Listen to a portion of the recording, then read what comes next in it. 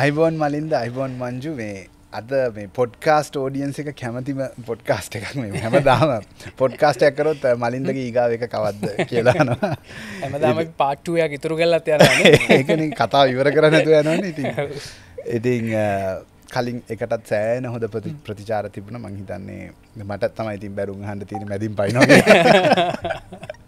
ඉතින් බොහොම ස්තුතියි ආයි ආරාධනය පිළිගෙන ආවට මංජු බොහොම ස්තුතියි එතකොට අද කතා කරන්න මාතෘකා කීපයක් අපි පෙළගස්සන් තියෙනවා අපි බලමු මේ ඔක්කොම කව කරන්න පුළුවන් වේද කියලා මේ මුලින්ම අපි මේ පහුගිය කාලෙම මම නිකන් මාතෘකා ටික කියන්නම් ඒතකොට කෙනෙකුට පොඩක් බලන් ඉන්න හේතුවක් තියෙන්නේ ඒගොල්ලෝ කැමති එකද කතා කරන්න කියලා අපි අද ප්‍රයිවටයිසේෂන් ගැන මේ වෙලේ ලොකු කතාවක් තියෙන හින්දා ඔය දෙන්නගේම එක්ස්පර්ටීස් තියෙනවා මේ පැත්තට විශේෂයෙන්ම පුද්ගලීකරණය විශ්වාස කරන කෙනෙක් නමුත් මේ වර්තමානයේ වෙමින් තියෙන එක ඕගොල්ලෝ කියන එකද කියන එක අපහු පොඩ්ඩක් ජස්ටිෆයි කරගමු ඊට පස්සේ මට මලින්දගෙන් අහන්න තියෙනවා මොකද මලින්ද පහුගිය ටිකේ ලස්සන මාක් කිරලි ටිකක් මාක් කරා ඒ කියන්නේ රටක් විදිහට වරද්දගෙන තියෙන්නේ කොයි හරියද කියලා ඊට පස්සේ අපිට කතා කරන්න තියෙනවා මේ වෙලේ චයිනාවල ඩෙවලොප්මන්ට් එක කොහෙද කියලා මම හිතන්නේ ඒකට දෙන්නගේම ඉන්පුට්ස් ගොඩක් තියෙයි ඊට පස්සේ ස්ටාර්ට්අප්ස් ගැන අද කතා කරනවා අපි ඊට පස්සේ සහ මෙටා ට්විටර් වල තියෙන ඩෙවලොප්මන්ට් එකත් ගැන කතා කරමු ඊට පස්සේ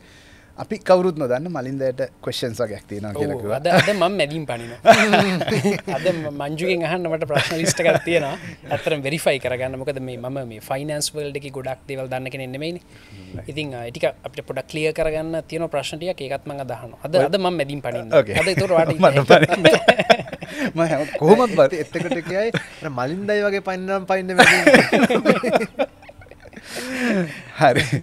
අපි පටන් ගමු මේ දැන් මේ දවස්වල ලොකු කැම්පේන්ස් කීපයක් එනවා සහ ලොකු සමාජ කතාවකුත් තියෙනවා පුද්ගලීකරණය කරන්න කරන්න කියලා ඒක අපිත් ඒ කාලයක් තිස්සේ මම හිතන්නේ මලින්දත් කියන එකක් මේ ඒ කියන්නේ ඔයා නම් පුද්ගලීකරණය කියලා නෙවෙයි වචනේ මහුලත් එතකොට දැන් ඒක දනනාතුත් ඒ විදිහට මල්නවා නේද දනනාතුත් ඇල්ලුවා ඒ කතාවම ඒක දනනාත් පාවිච්චි කරන එකට ජනතා කරන මම එකඟයි ඒකට. ඔව්. මොකද එතන ප්‍රශ්නේ වෙලා තියෙන්නේ බ්‍රූනෝ අපි හිතන් ඉන්නවා ලංකාවේ ඉන්න බිස්නස්මන්ලා ඒලියන්ලා වගේ වෙනම කට්ටියක් කියලා. ඒගොල්ලෝ ජනතාවනේ. කියන්නේ බිස්නස්මන්ලා ජනතාවනේ. අපිටත් බිස්නස්මන් කෙනෙක් වෙන්න පුළුවන්. ඒගොල්ලොත් ජනතාවම තමයි.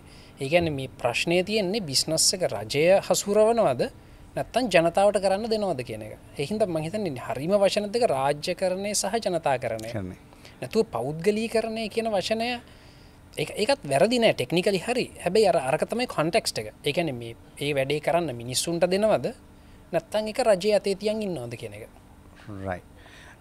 මම එන්නම් සාමාන්‍යයෙන් මංජු මේකේ අපි අවස්ථා ගණනාවක විවිධ තැන්වලදී කතා කරලා තියෙනවා මේ ප්‍රයිවට් කියන්නේ දැන් උදාහරණයක් විදිහට මේ තියෙන තත්ත්වය උඩ රටේ තියෙන ආයතන පද්ධතීන් සමහරක් ඒවා පුද්ගලීකරණය කරොත් ඔබ ඔය කතා කරන ඔයගොල්ලෝ කතා කරන අවුට්පුට් එක හම්බෙයිද රටට මම කියන්නේ මේ තත්ත්වය උඩ වෙන කිසිම නීති රීතිවත් වෙළඳපොළ සම්බන්ධයෙන් තියෙන නීති රීති අධිකරණ පද්ධතිය මේ දේවල් වෙනස් නොකර පුද්ගලීකරණය කළොත් ඔය කියන අවුට්පුට් එක හම්බ වෙයිද නැහැ පැහැදිලිම නැහැ මොකද සාමාන්‍යයෙන් පුද්ගලීකරණයට කියන කෙනීම තුලින් බලාපොරොත්තු වෙන්නේ පෞද්ගලික රජයේ තියෙන බර්ඩන් එක කියන්නේ රිස්ක් එක රජයේ තියෙන අවදානම වෙන තැනකට යොමු කරන්න හරිද ඒතර එතනදී ඒ අවදානම ගන්න එක එතන තියෙන ෆන්ඩමෙන්ටල් ඩිෆරන්ස් එක ඒ අවදානම ගැනීමේදී පෞද්ගලික ආශ්‍රය තමයි අවදානම යන්නේ ඒතර උන්ට ඒ වගේ අවදානමක් ගන්න නම් උන්ට ඒකට අවශ්‍ය කරන පසුබිම හැදලා තියෙන්න ඕනේ කියන්නේ මෙතන මුදල් දැමීමක් විතරක් මුදල් මත ගනුදෙනු වන ඇසට් ට්‍රාන්ස්ෆර් එකක් එහෙම නැත්නම් වත්කම් මේ හුමාරුවක් නෙමෙයි සිද්ධ වෙන්නේ මෙතනින් පස්සේ මේක පවත්වාගෙන යන්න අවශ්‍ය කරන පසුබිම හැදෙන්න එපා එතකොට මේ පසුබිම හැදෙන්න අවශ්‍ය කරන වාතාවරණය තමයි ෆ්‍රී ඇන්ඩ් කම්පිටිටිව් මාකට් කියන්නේ. ඒ කියන්නේ නිදහස් හා තරඟකාරී වෙළඳපොළ තියෙන්න ඕනේ. එතකොට නිදහස් හා තරඟකාරී වෙළඳපොළ තියෙන්න නම් ඒ රටේ එහෙම නැත්නම් ඒ සමාජ පද්ධතිය ඇතුලේ අනිවාර්යයෙන්ම ඉතාමත්ම දියුණු සහ තරඟකාරී නීති පද්ධතියක් තියෙන්න ඕනේ මේ ව්‍යාපාරවලට අවශ්‍ය කරන පසුබිම හදලා දෙන්න. ඉතින් අපේ ලංකාව වගේ රටක් ගත්තොත් එහෙම අපි දැකලා තියෙන උදාහරණ සහ අපිට පේන්න තියෙන දේවල් අනුව අපිට පැහැදිලිව පේනවා ලංකාවේ නීති පද්ධතිය ඉතාමත්ම يعني තව මම කියන්නේ නීති තියෙනවා නමුත් බිස්නස් ලෝ එකට ආවහම මම දකින්නේ නැහැ විශේෂයෙන්ම කැපිටල් මාකට් එක්ස්පැන්ෂන්ස් වගේ දේවල් වලට ඒතර මර්ජර්ස් ඇන්ඩ් ඇක්විසිෂන්ස් වගේ දේවල් වලට ඒ කිසිම දෙයකට අවශ්‍ය කරන විදිහේ තීරණ එහෙම ලංකාවේ උසාවි මගින් දීලා තියෙනවා කියලා පේන්න නැහැ. ඒකින්ද පළවෙනියෙන්ම කළ යුතු දේ තමයි රට ඇතුලේ නිදහස් හා තරඟකාරී වෙළඳපළ ඇතිවීමට අවශ්‍ය කරන නීති පද්ධතීන් වහවහ ස්ථාපනය කර යුතුයි. ඉතාමත් වේගෙන්. මොකද ඒ තුලින් විතරයි අර ආයෝජකයන්ගේ විශ්වාසය ගොඩ නැගිලා ඊට පස්සේ ඒ තුලින් නියමාකාරී ඒ කියන්නේ රිස්ක් එක ගන්න උන් ඉදිරියට පැමිණෙන එක තුලින්. ඒකද අනිවාර්යෙන් පසුබිම මම මේ ප්‍රශ්නේම මලින්ද ගෙන තහන. මං ඒකට එකඟයි. ඒ වගේම තමයි හිතන්න අලුත් ප්ලේයර් කෙනෙක්ට මාකට් එකට එන්න ඕන කියලා. එයාට එන්නත් තියෙන ඕන සාධාරණ වටපිටාවක්. දැන් මං ඕකට නිකන් මං කරන්න නෙමෙයි නිකන් බැලුවා ටෙස්ට් කරලා ලෝකේ වෙන රටවල් වල බිස්නස් එකක් මට පටන් ගන්න පුළුවන් ද කියලා ලංකාවේ ඉඳන්. හොඳද? ඒ කියන්නේ ඒ රටේ එච්චර ලිබරලයිස් නම් මාකට් එක. අලුත් ප්ලේයර් දැන් අලුත් ප්ලේයර් කෙනෙක් නේ මම එනකොට පොඩි තමයි පොඩි එකනේ ලොකු වෙන්නේ. නේද? හැබැයි මට ඒ රටේ කම්පැනි එකක් රෙජිස්ටර් කරන්න දෙනවද යන්නේවත් නැතුව. ගොඩක් රටවල් තියෙනවා. ඇමරිකාවෙත් පුළුවන්. හොඳද? ඇමරිකාවෙත් පුළුවන් යන්නේවත් නැතුව මේ අපේ ඩොකියුමන්ට් සෝට් කරන්න එහෙම කවුරු එක්කෙනෙක් හයර් කරන්න වෙනවා. මලින්ද පැය 24යි. පැය 24යි. මම ඒක කරලා බැලුවා $400ක් විතර $400 යන්නේ. ඔව්. ඒජන්ට්ස් අවුන්තරන් ඉන්නවා $400ක් ඩිපොසිට් කරලා මුකුත් විස්තර ගන්නෙත් නෑ. ID කොපි එකයි ඇඩ්‍රස් මේකයි විතරයි. ඇඩ්‍රස් ප්‍රූෆ් එක කියලානෙත් නෑ. නෑ මේ මට එහෙම රික්වයර්මන්ට් එකක් නෑ. මම බැලුවා මේ ඇත්තද කියන්නේ කියලා. මම ට්‍රස්ට් පයිලට් එහෙම ගිහින් බැලුවා. ඒව හැමෝම කියලා තියෙනවා මේ සර්විස් එක හරි හොඳයි එහෙම කියලා. හැබැයි මට බලන්න ෆස්ට් හෑන්ඩ් එක්ස්පීරියන්ස් එක ගන්න කරලා බැලුවා වැඩි හරි. ඊළඟට ඒගොල්ලෝ මේල් ෆෝවර්ඩින් සර්විස් එකකුත් දෙනවා. ඒ කියන්නේ දැන් මේ පෝස්ට් බොක්ස් එකට ලියුම් එනවනේ. ඒ ලියුම් ස්කෑන් කරලා අපිට එවනවා. ඕන්නම් ලියුම අපිට කියත හැකි මේක ස්කෑන් කරලා නෙමෙයි අපිට කෙලින්ම ලියුම මෙවන්න කියලාත්. ඒ ඔය ඔක්කොම තියෙන ඇමරිකාවේ $400 යන්නේ. ඒක මම බැලුවා දැන් ලංකාවේ මෙච්චර ලේසියෙන් බෑනේ. හරිද? මේ මගේ රට මේ මම පුරවැසියෙක් වෙලා ඉන්නේ ලංකාවේ. මගේ රටේ මට මේක දෙන්න මේ ඇමරිකාවේ මම පුරවැසියෙක් නොවීත් මට මේක දෙනවා. මේ ඉතින් අන්න එහෙම නිදහස් වෙළඳ පොලක් නැතුව ඕන ප්ලේයර් කෙනෙක්ට ඇවිල්ලා ප්ලේ කරන්න ඒක නැතුව කරොත් පෞද්ගලීකරණය කියන එකත් තාපහු අපි යන්නේ අර අපි හැමදාම අවුරුදු ගාණක් තිස්සේ කතා කරන අර ක්‍රෝනි කැපිටලිසම් තැනට තල්ලු වෙනවා. අර කනෙක්ෂන්ස් තියෙන කට්ටිය, මිනිස්සු අඳුරන කට්ටිය, මෂන් ෆීට් එකට යන්න උතන්ට තල්ලු වෙනවා ආපහු මේ ප්‍රයිවටයිසේෂන් කියන කතාවත්. ඒ හින්දා මේ ඒක මං කිව්වේ මේ අපි මොකද මම මේ කතාව සංකීර්ණ යන්ත්‍රයක් ඒක තමයි මම මේ මොකද හේතුව වැරදි අදහසක් කෙනෙක් ගන්න පුළුවන්. මොකද ආණ්ඩුව ආයතන කීපයක් ප්‍රයිවටයිස් කරන්න පුළුවන් ඉදිරියේදී.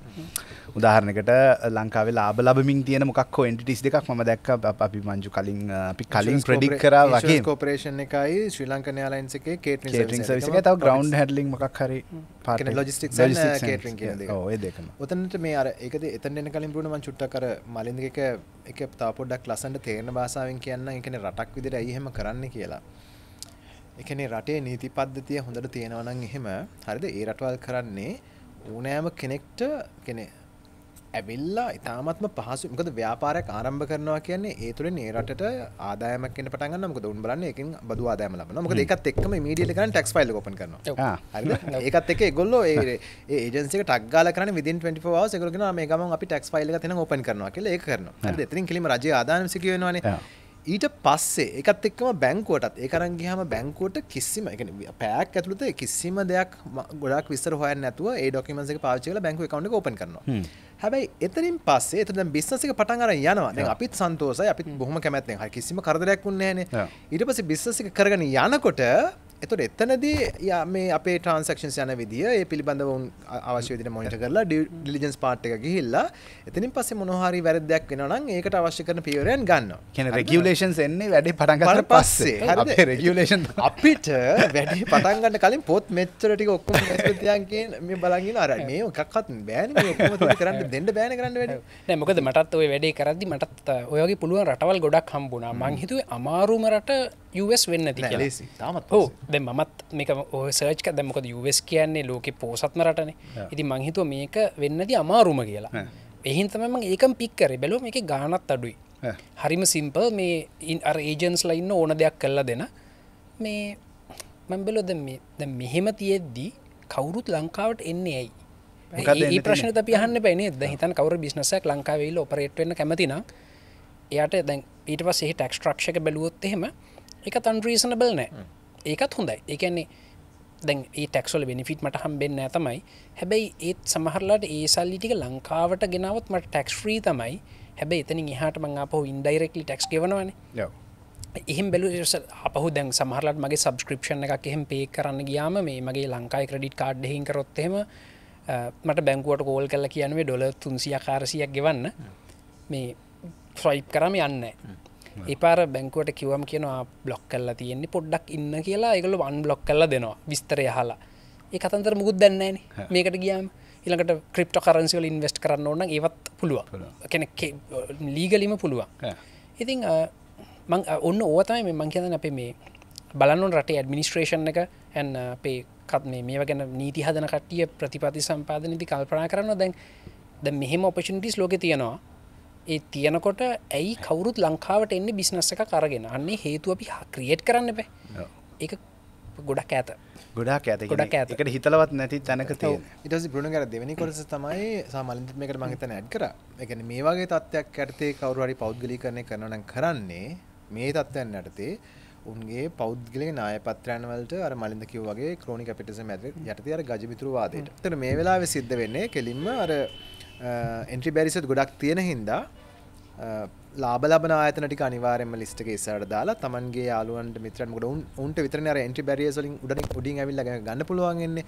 ඒතර ඒ ඇතුලේ Tamanගේ මේ ගජ මිතුරන්ට මේකේ තියෙන ව්‍යාපාර ටික පෞද්ගලික ලාභ ප්‍රයෝජන උදෙසා ලබා දීමක් පමණයි සිද්ධ වෙන්නේ පැහැදිලිවම. මොකද ඒ නැත්තම් වෙන්න ඕනේ ඇත්තටම අඩුම ගානේ අතිශය පාඩු ලබන ඒවා ටික සල්ව් ඒ කියන්නේ ඇසට් එකේ වට කියන්නේ අපි කියන අර බරටවත් විකුණන්න එපා අඩු ගානේ මම කියන්නේ දාලා බරවත් තියාගන්න තු යකඩ බරට ඒත් නැත්තම් අපරාධනේ මං කියන්නේ එතනටත් යන්නේ නැහැ ඒව නෙමෙයි කරන්නේ මූලික අවධානය යොමු කරන්නේ අර ලාභ ලබන ආයතන ටික දී අපි ඒකට හොඳට උත්තර මේ හේතු කියනවා ඒ කියන්නේ ලාභ ලබන ආයතන ටික විකුණන්න ගියාම බලන්න කියන හේතු ටික මේකට තාමත්ම සාධාරණ හේතු කියනවා මම තාම දැක්කේ රටේ අවසනාව ඔව් ඒත් දැන් ඊළඟට අපි බලන්න වෙයි මංජු මේ මොකද මේ ලාභ ලබන ආයතන ටික යාළුවන්ට ගන්න තැන හදලා දෙන්න කියලා දැන් ඊළඟ ඡන්දෙට ෆන්ඩ් කරගන්න ඕනේ පිට කසා ගන්න අපි මේ හරිම විශේෂ සයිකල් එකේ ඉන්නේ ඔව් ඒකයි මේ අපි මේ කතා කරන ප්‍රශ්න වලට විසඳුන්නේ මේ එක මොහොතක අපි මම මේ කොටස විශේෂයෙන්ම කතා කරේ අපි ප්‍රයිවටයිසේෂන් ප්‍රෝ එහෙම නැත්නම් ජනතාකරණයට අපි ප්‍රෝ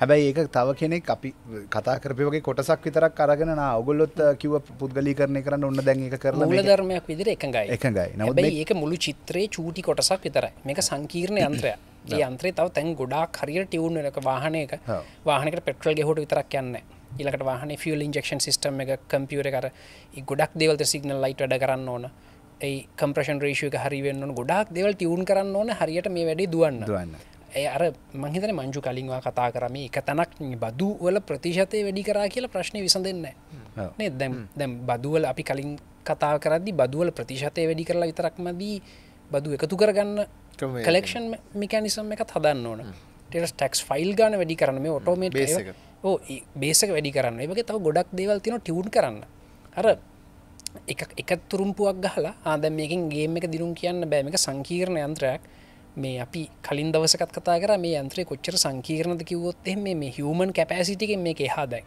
මේවට අපි AI data mining ඒ වගේ ගෙනල්ලා ගොඩක් වැඩ වලින් තමයි මේ උත්තර ගන්න වෙන්නේ ඉතින් බලමු දැන් ඔතන මම හරිම ක්‍රමවේදයක නම් විය යුතු දේ දැන් මේ පෞද්ගලිකරණයේදී ඉස්සල්ලාම අර වගේ ලාභ ලබන ආයතන දෙකක් විකුණන්න එළියට දැම්මොත් අපි තේරුම් ගන්න ඕනේ තමයි මේක කරන්නේ සම්පූර්ණ පුද්ගලික ලාභ අපේක්ෂාව නැතුව කියලා. මෙතන මේ වෙලාවේ ලෙජිටිමේට් ගවර්න්මන්ට් එකක් ඉන්නවනම් සහ ඇත්තටම රට වෙනුවෙන් පෞද්ගලිකරණය ක්‍රියාත්මක කරන්න උත්සාහ කරන රජයක් නම් ඉන්නේ ඉස්සල්ලාම කරන්න ඕනේ රටේ නිදහස තරඟකාරී වෙළඳපොළ ඇති කරලා ඊට පස්සේ අර මේ අර ව්‍යාපාර ආරම්භ කිරීමට අවශ්‍ය කරන අර මලින්ද මතක් කරා වගේ ඒ පහසුකම් ටික ඔක්කොම ඉතාමත් මෙකනින් ස්ථාපිත කරන්න ඕනේ. මොකද ඒක ඇතුළේ විතරයි අලුත් ප්ලේයර්ස් ඇතුළට ඇවිල්ලා අලුත් කැපිටල් එකක් අලුත් ප්‍රාග්ධනයක් රට ඇතුළේ ගලාගෙන ඉන්නේ. මොකද එහෙම නැත්තම් වෙන්නේ මේ තියෙන ප්‍රයිවටයිසේෂන් හරහා ඉන්න මේ ක්‍රෝනි කැපිටලිසම් ඉන්න කට්ටිය මේ ටිකත් අරගෙන මේ සල්ලි ටිකත් එළියට අරන් යනවා. පහුගිය මාස 8 බලන්න ලංකාවේ මේ ඩොලර්ස් ටික වැඩියෙන් එළියට ගිහිලා තියෙන කොහෙන්ද කියලා හොයලා බලන්න. බොහොම සරලයි උත්තරේ. හරි. ඊගාවට මම මලින්දගෙන් අහන මලින්ද ලංකාව වරද්දගත්තා නම් වරද්දගත්තේ කොතනද? කියන රටක් විදිහට මම කියන්නේ. ඔව් ගොඩක් ඔකි කෙඹුරුම ප්‍රශ්නය බ්‍රූනෝ අපේ self awareness එක. අපි කවුද මොකද මේ අපි කරන්නේ කියන අර අපි කියන්නේ consciousness එක සිහිය කියලා අපි කියන්නේ සතිය. අපේ culture එකේම තියෙන වචන ඕවා. මේ ඇයි අපි මේවා කරන්නේ ඇයි අපිට මෙහෙම උනේ කියලා අපි පොඩ්ඩක් layers by layers අපි onion එකක වගේ ඇයි why කියලා අහහ යටට ගියොත් එහෙම ප්‍රශ්න කීපයක් තියෙනවා. එකක් අපි හරි ආරක්ෂා වෙලා ඉන්න කැමති. අපි ආරක්ෂා වීම හොඳ දෙයක් විදිහට සලකනවා. ඒක මුලින්ම එන්නේ අපේ පේරන්ට්ස් ලගේ. පේරන්ට්ස්ලා බලන අපිව ආරක්ෂා කරන්න ගස් නගින්න එපා පුතා වැටේ. ජනේලෙ උඩට නගින්න එපා වැටේ. ඊළඟට ඕක කන්න එපා බඩේ අමාරු වෙයි. දූවිලි නහය යවා ගන්න එපා සෙම හැදේ එහෙම. ඒ එපා ඒවා ඩෝන්ස් ගොඩාක් තියෙනවා. ඒ ඩෝන්ස් ගොඩාක් එක අපි හැදුනම සයිකොලොජිකලි ඒ පැත්තෙන් කතා කරත් මිනිස්සුන්ගේ හැදෙන ඩෝන්ට් මෙන්ටැලිටි කියලා එක. නිකන් අපිට හිතෙනවා නිකන් අපි සෙකන්ඩ් සෙල්ෆ් එක කියලා ගත්තොත් අපි හැමෝගෙම කියන්නේ අපි හැම අපේම ක්‍රිටික් කෙනෙක් කියනවනේ අපි ගාව. එයා අපිට කියනවා මලින්ද එපා බිස්නස් පටන් ගන්න පාඩු වෙයි.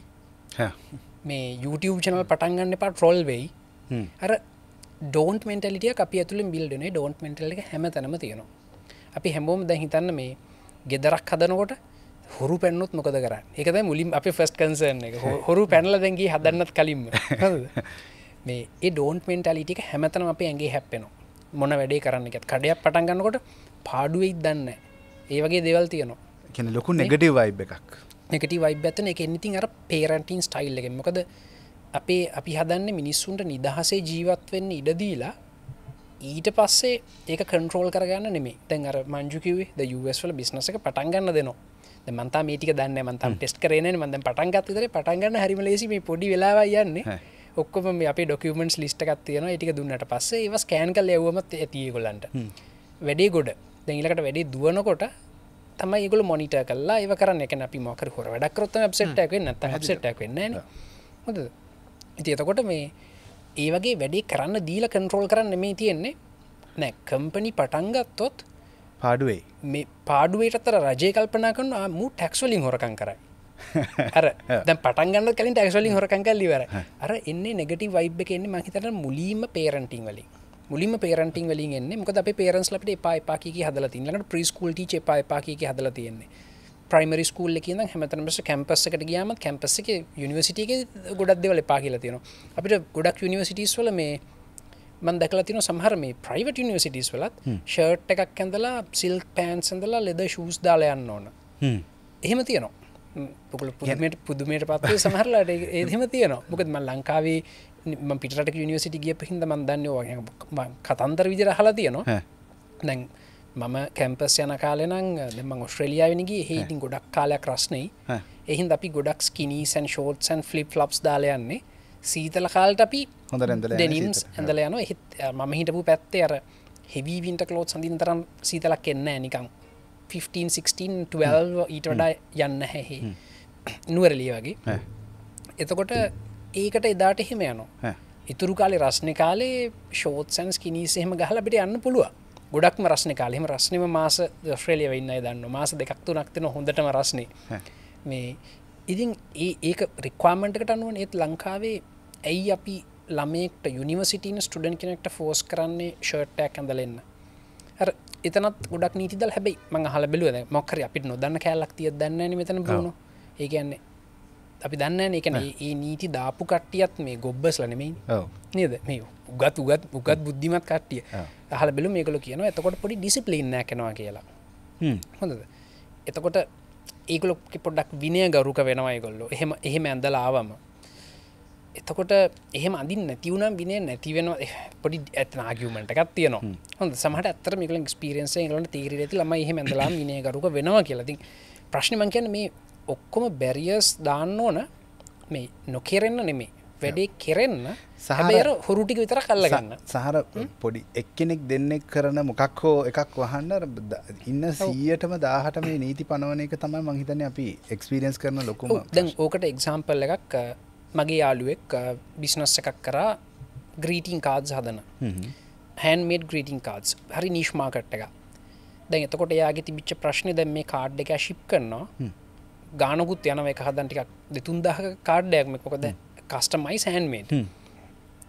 දැන් කොහොමද පේමන්ට් කලෙක්ට් කරන්නේ? එයාට මුලින්ම ඔලුවට ආව අදහස අපි පේමන්ට් එක කලින් ගමු. එතකොට nothing to lose.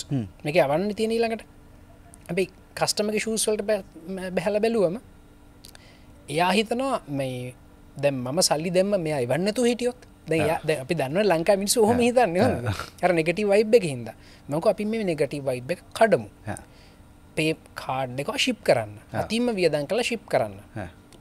ශිප් කල්ල කස්ටමට එක හම්බෙනවන හම්බුනාම කස්ටමට ඒ කාඩ් ඇතුළ දාන්න මනි ට්‍රන්ස් ඩීටේල්ස් මොක ලංකායි පේමට ගේට්ය ගන්න හරි කොම්පලික බැංක් ට්‍රන්ස්ව තමයි කරන්නේ එක්කෙනෙක්වත් නොගෙව හිටිය නෑ හො හිතන ඔයකින් සීයෙන් දෙන්නෙක් විතරනම් නොගෙවන්නේ 98ක්ම ගෙවනවනම් අර දෙන්නෙක්කින්ද 98ක් පරිප්පු කන්න ඕන්නෑනේ එන අපි එදක අතැරලදාම එක කොස්ට එකක් අපි 100% දැනගෙන බිස්නස්සෙක් කරමු හැබැයි මුලින්ම ශිප් කරම කස්ටමටත් හැපි එකතන් ට්‍රස්ටක බිල්ඩුනන ඒ මනුසරත් තියෙනවා හරි මේක දාන කියලා ඒවගේ ඒ ට්‍රස්ට් බේස් යන්න අපිට හරි ආරිබරුණෝ අන් දන්න ඇයි කියලා අපි විශ්වාස කල්ල වැඩේ පටන් අරගෙන ඊට පස්සේ දේවල් මොනිට කල්ලා එහෙම යන්න හරි අමාරුයි කියන අපේ පද්ධතින් ඇතුළ තින විශ්වාසය හරි අඩුයි නේද ඒක මේ අපි කල්ශකම තින කන පේරන්ටිං වලින් එක තියෙනවා එකන පේරන්ට් කෙනෙක්ට බෑ දරුවෙක්ව විශ්වාස කරන්න මෙයා එලියට ගිහිල්ලා ඒ කියලා මොකද එතන තව ප්‍රශ්න ඇතන පේරන්ස්ලා එෆර්ට් එක දාන්න කැමතින දරුවව ට්‍රේන් කරන්න එළිය සමාජයට මුණ දෙන්න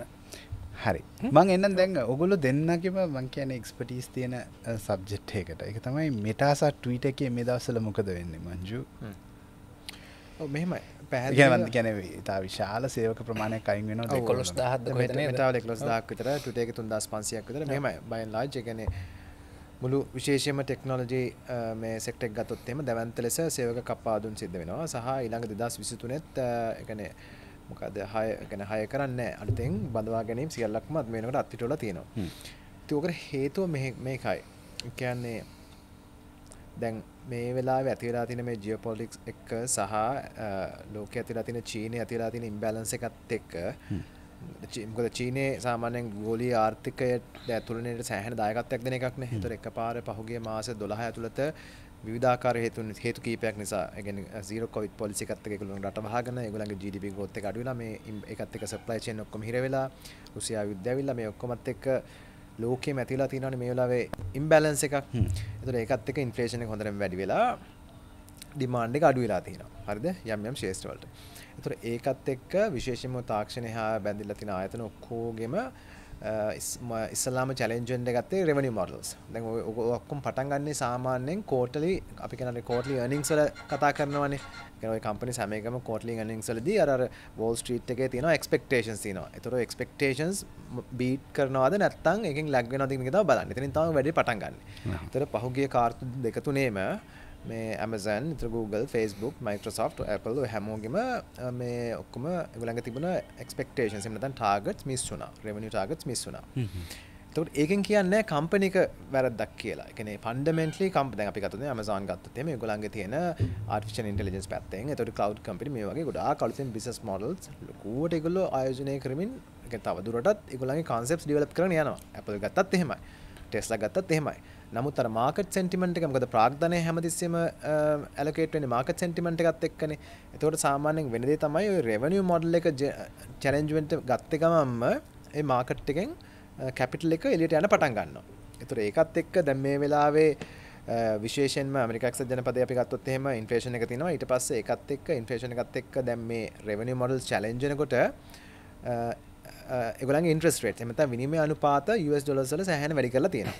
ඒතර ඒකත් එක්ක ගොඩක් ඉන්වෙස්ටර්ස් අර ආයෝජකයන්ට තමන්ගේ ආයෝජනයන් වලට වඩාත්ම රිස්ක් ෆ්‍රී එහෙම නැත්නම් අවදානමකින් තොර වැඩි ආයෝජනයක් ලැබෙන්නේ මේ වෙලාවේ ට්‍රෙෂරි බොන්ඩ්ස් වල. මම චුට්ට ඩිස්ටර්බ් කරන්න මංජු මේ දැන් ඉන්ට්‍රස්ට් රේට්ස් වැඩි කරා කියලා කියවනේ ඒ වැඩි කරපු නම්බරෙත් කියන්න මොකද මේ කට්ටිය බලයි Google කරලා බැලුවොත් කවුරු ඇමරිකාවේ ඉන්ට්‍රස්ට් රේට්ස් කීයද කියලා ඒගොල්ලෝ හයි මේක කොහොමද වැඩි වෙන්නේ කියලා. ඒක චුට්ට එක්ස්ප්ලেইন කරන්න. වැඩි වෙන්නේ කොහොමද කියන්නේ? නෑ එහි ඉන්ට්‍රස්ට් රේට්ස් පොඩි ගණන් වැඩි 130 වෙලා නෑ 100 ඒ කියන්නේ සාමාන්‍යයෙන් රෙසිෂන් එක යන කාලට ගොඩාක් වෙලාට ඉන්ට්‍රස්ට් එක බිඳුව කරනවා. ඊට පස්සේ 0.25 තමයි වැඩි කරන්නේ. කියන්නේ 100.25 ඒවෙන් වැඩි කරන්නේ. ඊට පස්සේ සාමාන්‍යයෙන් ওই වැඩිම කාලයක් ඒ කියන්නේ අපි කියන්නේ අර ඉකොනොමි එක ගොඩාක් එක්ස්පෑන්ඩ් වෙනකොට සාමාන්‍යයෙන් ඉන්ට්‍රස්ට් රේට් එක වැඩිම වුණොත් 4.5 to 6 වගේ යන්න පුළුවන්. 6කට 6 වගේ යන්න පුළුවන්. එහේ 4 කියන්නේ ඉතා ඉහළ ගියා. තාමත් ඉහළයි. ඉතා ඉහළ ගියා. අතිශය ඉහළයි. ඒ කියන්නේ 2008 2009 මෝගේජ් බබල් එක ක්‍රෑෂ් වෙනකොට 106කට ආසන්න තමයි තිබුණේ. ඒක තමයි ක්‍රෑෂ් එක උනේ. එතකොට ඒතර ඒ වගේ ගන්න තමයි විනිමය අනුපාතයන් වැඩි වෙන්නේ. එතකොට දැන් අපි කතා කරන්නේ ඉතින් දැන් ඒ වගේ තත්ත්වයකට ගිහිල්ලා තියෙන නිසා ගොඩක් වෙලාවට මේ කැපිටල් එක එළියට ඇවිල්ලා US ඩොලර් එකට යනවා. ඒකෙන් තමයි US ඩොලර් එක මේ වෙලාවේ මාර විදිහට මේ ස්ට්‍රෙන්ත් වෙලා තියෙන්නේ. හරිද? එතකොට ඒකත් එක්ක දැන් තවදුරටත් දැන් ප්‍රාග්ධනය හිඟතාවක් ඇති වෙන්න පටන් ගන්නවනේ මේවා ඔක්කොගෙම. ඒතර ඒ ඔක්කොටම පොදුවේ බලපාලා තියෙන දෙයක් මේක. ඒතර රෙවෙනියු මොඩල් චැලෙන්ජ් වෙලා තිනවා. ඒකත් එක්ක ඉන්වෙස්ටර්ස්ලා තමන්ගේ දැන් ප්‍රොෆිට්ස් අඩු වෙනවනේ ඒකත් එක්ක. ඒතර ඒගොල්ලෝ බල කරනවා එක්ක රෙවෙනියු එක වැඩි කරන්න. ඒ කියන්නේ ප්‍රොෆිට් එක වැඩි කරන්න ක්‍රම දෙකයිනේ තියෙන්නේ. රෙවෙනියු එක වැඩි කරන්න ඕනේ, කොස්ට් එක අඩු කරන්න ඕනේ. ඒතර ඒකෙදි රෙවෙනියු එක වැඩි කරනවා කියන්නේ තව සෑහෙන කාලයක් යන එක. කොස්ට් කටින් කියන එක ඉක්මනින්ම කරන්න පුළුවන් දෙයක්. අන්නේ කොස්ට් කටින් කියන එකට පුෂ් කරන ඉන්න තමයි මේ මොකද හොඳම උදාහරණය මේට. ඒ කියන්නේ මාක් සකර්බර්ග්ට මීට මාසකට කලින් ඉන්වෙස්ටර් මේ කෝල් එකේදී ගොඩාක් පුෂ් කරානේ ඔක්කොම වෝල් ස්ට්‍රීට් එකෙන් ඔක්කොම කිව්වානේ කොස්ට් කටින් යන්න ස්ටාෆ් එක අඩු කරන්න කියලා බැහැම කිව්වානේ. පස්සේ රෙවෙනියුස් ටික එළියට දැම්මෙන් පස්සේ එයාටත් ඒක නිකන් මේ මාර ෂොක් එකක් උනේ. ඊපස්සේ යාට අන්තිමට එකතු වෙන්න එකට එකඟ වෙන්න වුණා. ඒක තමයි යන විදිය. එතකොට ඒක ටෙක් ඉන්ඩස්ට්‍රි එක දැන් ටෙක් ඉන්ඩස්ට්‍රි එකට ඒක මොන විදිහට බලපායිද කියන්නේ ටෙක් ඒක ඇත්තටම මේ දැන් මංජු කිව්වා වගේ ටෙක් ඉන්ඩස්ට්‍රි එකේ මේ ටෙක්නොලොජි ඉනෝවේෂන් වල තියෙන ප්‍රශ්න නෙමෙයි. ඒක ඒ ඉකොනොමි ලෑන්ඩ්ස්කේප් එකේ තියෙන ප්‍රශ්න. දැන් ලංකාවෙත් දැන් මේ දවස්වල දැන් අපි දන්නවා අපි ඉන්ට්‍රස්ට් රේට්ස් දැන් ඔය වැඩි කරලානේ තියෙන්නේ. දැන් අපේ ලංකාවේ වැඩි කරලා තියෙන්නේ. දැන් ඔය 30% වලට කිට්ටු වෙලා තියෙනවනේ. එහෙම ණයක් ගන්න ගියොත් දැන් US වල එහෙම ඕක හරි චූටි ඒක මම පොඩ්ඩක් ක්ලැරිෆයි කරේ. මොකද නැත්තම් මේක බලන අපේ බුද්ධිමත් ප්‍රේක්ෂකාගාරයේ ටක් ගාලා Google කරලා බලයි. දැන් කොච්චර ඉන්ට්‍රස්ට් රේට්ස්ද කියලා දැන් තියෙන්නේ 5 ගිහින් තියෙනවනේ. මම අන්තිමට බලද්දි 4 පොයින්ට් ගානක් තිබ්බේ. කෙනෙක් කමෙන්ට් කරයි මේ 5% කොහොමද වැඩි එකක් වෙන්නේ කියලා. තාමත් ඒකට ඒක පොඩ්ඩක් ක්ලැරිෆයි කරගන්න මම ඒගොල්ලන්ට කියන්නම් Google කරනවා නම් US interest rates chart කියලා Google කරන්න. එතකොට ඉතිහාසයේ මෙයි.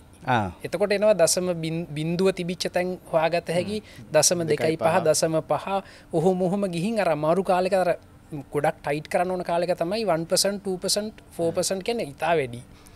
දැන් 5% නේද? ඒක මට මතකයි ඒක තමයි අන්තිමට ගෙනාවේ මම දන්නේ නැහැ ප්‍රුණාද කියලා ඒක බලන්න පුළුවන්. ඒ වගේ ඔක සාමාන්‍යයෙන් මම හිතන්නේ ක්වාටර්ලිද ක්වාටර්ලිනේ. ඒ කියන්නේ මංජු දැන් අපේ සෙන්ට්‍රල් බැංක් එක නම් ඊයේ ප්ලෑන් කරලා හෙට කියනවනේ අද ඉඳලා ඉන්ට්‍රස්ට් රේට් වැඩි කියලා. ඒතර ඒකත් US වලත් ඒ වගේද නැහැ. නෑ මෙහෙමයි. ඒගොල්ලෝ සාමාන්‍යයෙන් ක්වාලිටි රිවිව්ස් යනවා. ඒතකොට ක්වාලිටි රිවිව්ස් යනකොට ඒකනේ එක්ස්පෙක්ටඩ් ගයිඩන්ස් දෙනවා සාමාන්‍යයෙන්. ඒගොල්ලෝ හැමතිස්සෙම ගලන් අර අවුට්ලුක් එකක් කියන්න බෑ කොහොමද යන්න තියෙන ඒ හරියටම කියන්නේ ජස්ටිෆිකේෂන් එකක් තියෙනවා ගයිඩන්ස් එකක් තමයි දෙන්නේ හැමතිස්සෙම මෙන්න මේක තමයි අපි ඊළඟ කෝට් එකේ කෝටර්ස් දෙකේ කරන්න බලාපොරොත්තු වෙන්නේ කියලා ඒක කිව්වහම දන්නවා මොකද්ද වෙන්නේ කියලා ඊට පස්සේ අනවුන්ස්මන්ට් එකේ තමයි කියන්නේ හරියටම කරනවා නම් ඒ කරන ප්‍රමාණය ඊට ඔක්කොම කියන්නේ කලින් කියන්නේ අනවුන්ස්මන්ට් එක ඒ වෙලාවට දෙන්න නැත්නම් මාකට් එක ඒකට රෙස්පොන්ඩ් කරන එක වෙනස් වෙනවනේ දැන් ඕකේ දැන් බලන්න ඒත් එක්ක මම කියන්නම් මේ දැන් මම එළියේ ඉන්න මිනිස්සෙක් දැන් මංජුට මේක සාමාන්‍ය දේවල් වෙන්නේ නැති US වල ඒ ඩේටා කොච්චර පිළිවෙලට තියෙනවද මේ හරිම පිළිවෙලට තියෙනවා ඒ ඩේටා දැන් මම ලංකාවෙත් බලනවා මගේ රට ගැන මං උනන්දුයිනේ සමහරවිට හරි අමාරුයි මගේ රට ගැන දත්ත මට හොයාගන්න හැබැයි මට ඊට වඩා ලේසියෙන් පුළුවන් ඇමරිකාවේ දත්ත හොයාගන්න අපි දවසක් කතාත් උනා නේද ලංකාවේ සෙන්ට්‍රල් බැංක් එකේ ඩේට් මේ ඒකට එකක් හදන්න නේද අපි පුළුවන් නම් සිම්ප්ලිෆයි කරලා දැන් හිතන්න US වල එහෙම ඔය ක්‍රිටිකල් ෆැක්ටර්ස් තියෙන දැන් ඔය ඉන්ට්‍රස්ට් රේට්ස් එක වගේම එහෙ තියෙනවා නන් ෆාමින් පේරෝල්ස් කියලා එකක්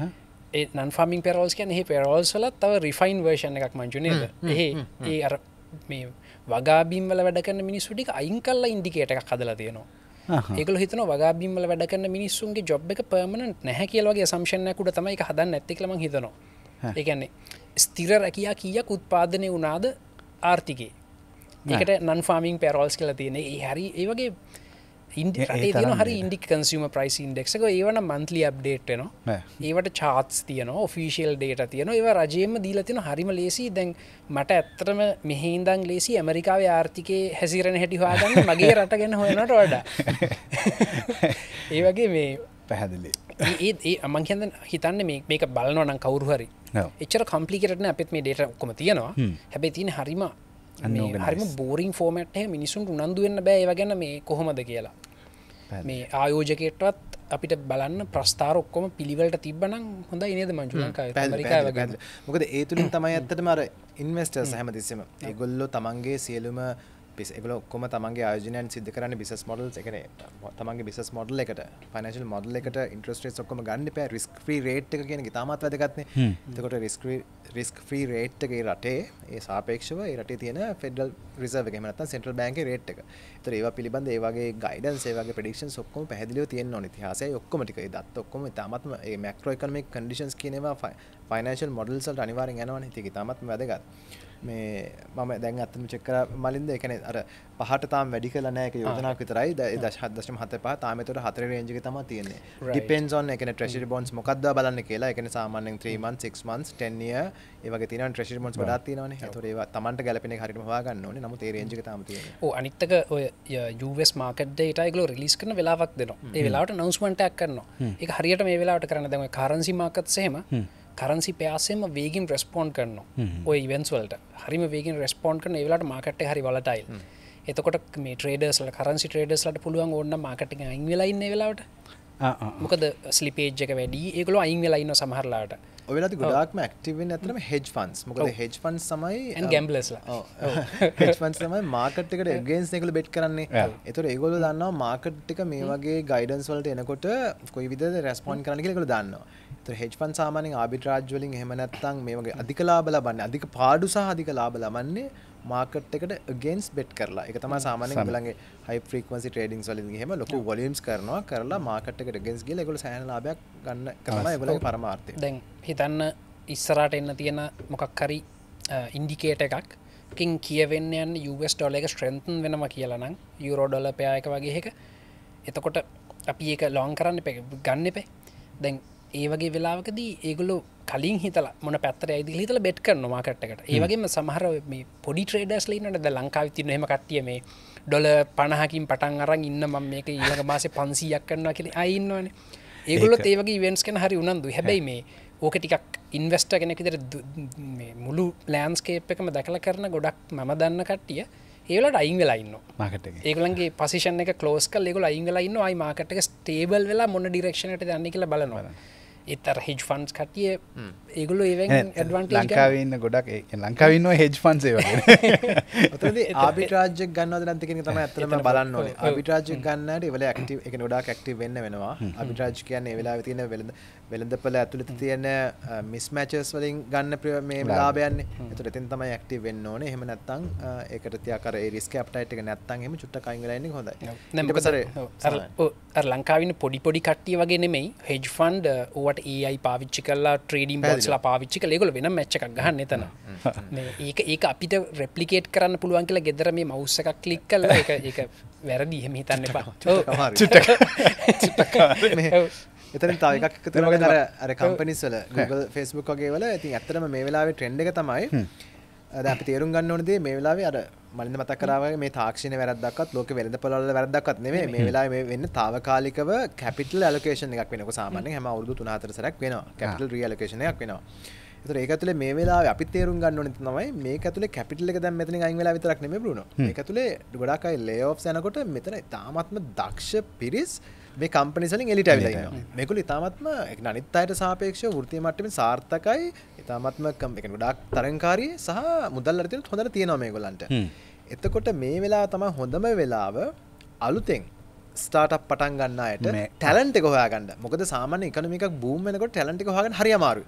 මොකද ඔක්කොම තියෙන big tech giants වෙන්න පුළුවන්. අනිත් big banks ඔය ඔක්කොම ටික හොඳම ටැලන්ට් එක ගන්නවනේ. හැමෝගෙම dreams තියෙන්නේ එතනට යන්නේ. ඒ තැන්වල එක මම Microsoft, Facebook, JP Morgan, Bank of America මේවල වැඩ කරන්න තමයි හැමෝම හිතන්නේ. මේ වෙලාවේ මේ layoffs යන හින්දා ඒකෙන්ද ඒ ටැලන්ට් එක ඔක්කොම දැන් එළියට අවිලා තියෙනවා. ඒගොල්ලෝ දැන් බලලා පොඩි වෙනසක් එක්ක අලුත් ස්ටාර්ට්අප් එකකට ජොයින් වෙන්න CTO කෙනෙක් වෙලා වැඩ කරන්න එහෙම. ඉතින් ටැලන්ට් එකත් එළියට අවිලා තියෙනවා. කැපිටල් එකත් එළියට අවිලා තියෙනවා. මේ වෙලාව තමයි හොඳම වෙලාව.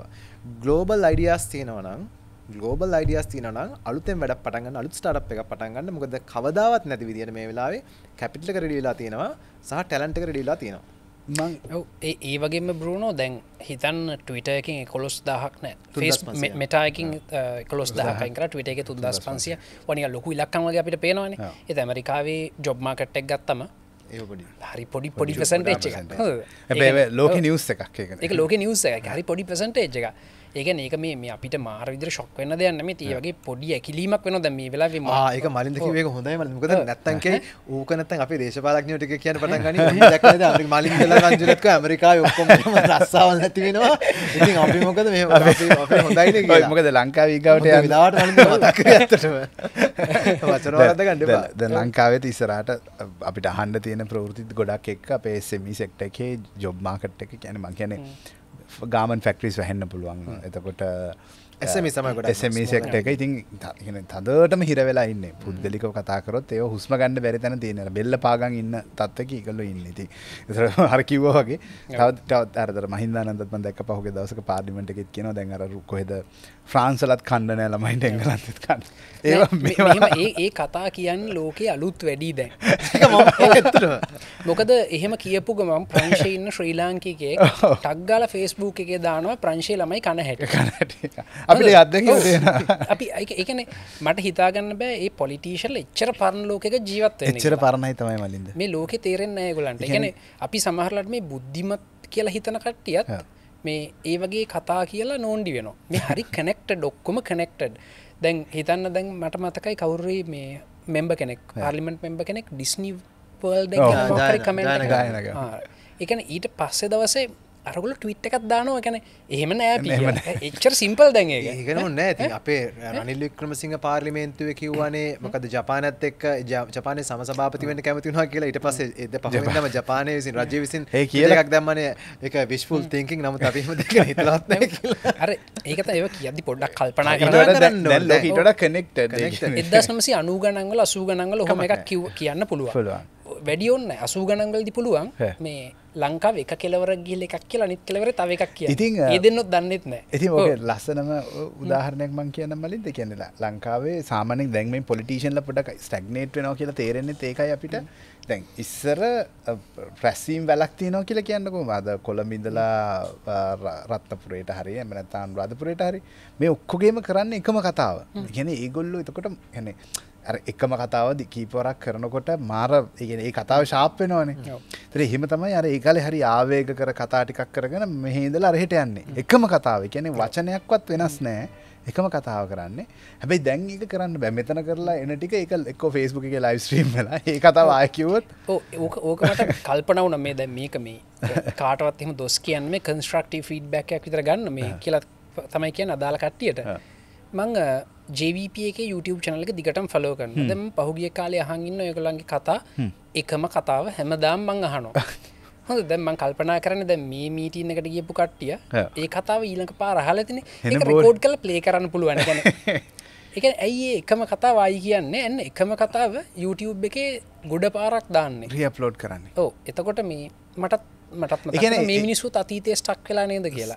ලොකු ඒ කියන්නේ ඇත්තටම තියෙන ඒගොල්ලන්ට කතාවක් හදාගන්න වෙලාවක් නෑ. මම කියන්නේ ඔක්කොම පොලිටිෂියන්ස්ලාට ඒගොල්ලන්ට එකම කතාවක් තමයි රෙපිටිටිව්ලි කියන්න වෙලා තියෙන්නේ. ඒකට බ්‍රුනෝ උතන තියෙන්නේ රටක් විදිහට මම කියන්නේ අපි කියන්නේ පක්ෂ ඔක්කොම අයින් කළ ගන්නකො දේශපාලනේ ඉන්න සියලු දෙනාගේ ඒ කියන්නේ රාජ්‍ය පිළිබඳ හොඳ මේ දැක්මක් නැති ප්‍රශ්නයක් තියෙනවා. මම කියන්නේ හැමෝම කරන්නේ එදා වෙල දේශපාලනයක්. එදා වෙල දේශපාලනයෙන් තමයි කතාවලින් රහ කර ඔය විදිහට මේ ඔයා කිව්ව කතාව කරන්න යන්න වෙලා තියෙනවා. ඇත්තටම ලොකු දැක්මක් තියෙනවා නම් දැන් අපිට දැක්මක් තියෙනවා කියන නෙමෙයි. අපි යම් කිසි විෂන් එකක් අපි වැඩ කරනවා. දැන් මලින්දට යම් කිසි විෂන් එකක් තියෙනවා. තාක්ෂණයේ පැත්තෙන් වෙන්න පුළුවන්, ආර්ථිකයේ පැත්තෙන් වෙන්න පුළුවන්. අපිට මලින්ද එළියට ආවම කරන්න කතා ඕන තරම් තියෙනවා. අපි හැමතිස්සෙම ලෝකෙත් එක්ක හැප්පෙනවා, ගනුදෙනු කරනවා, ඒකත් එක්ක අපි අලුත් වෙනවා.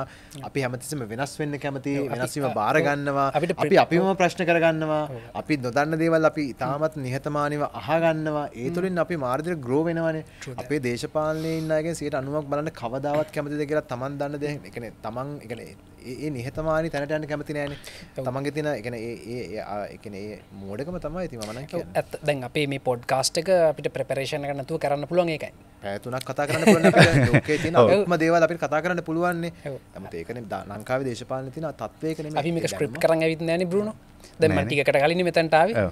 මේක පටන් ගන්නලායි මම මෙතනට ඇවිල්ලා අපි හිතනවා අපි අද මොනවද කතා කරන්නේ? අද මොනවද කතා කරන්නේ කියලා අපි අද ඉතා දැඩි නීතියක් පනවාගත්ත අපිට කැමරා ඔන් කරන්න කලින් මුකුත් කතා කරන්නේ නැහැ කියලා. නැත්නම් අපරාධේ ටික. නේද අපි පැය 3-4ක් ඒක කරලා ඉන්නවා. ඔව්. ඒ හින්දා ඒ කන්ටෙන්ට් අපරාධ හින්දා අපි මම ඉක්මනට පොඩි chart එකක් ගහගත්ත ඒකයි මෙන්න මේ ලයින් එකේ කතාව කොහොම හරි අරයි යනවා කියලා. ඊට පස්සේ මේ මලින්දට තියෙනකෝ ප්‍රශ්න ටිකක් අහන්න මංජුගෙන් අපි ඒ ටිකට ඉඩ තියලා මම ඊගාව කැල්ලට එන්න. ඒක තමයි මංජු. දැන් මේ පහුගේ කාලේ මමත් මගේ යාළුවන්ගේ වීඩියෝ වල කන්වර්සේෂන් වලට එහෙම ගියා මම සමහරලාටක මගේ උගත් මිත්‍රයෙක් මට මෙහෙම කියලා තියෙනවා කියලා ඒ උගත් මිත්‍රයා මෙයා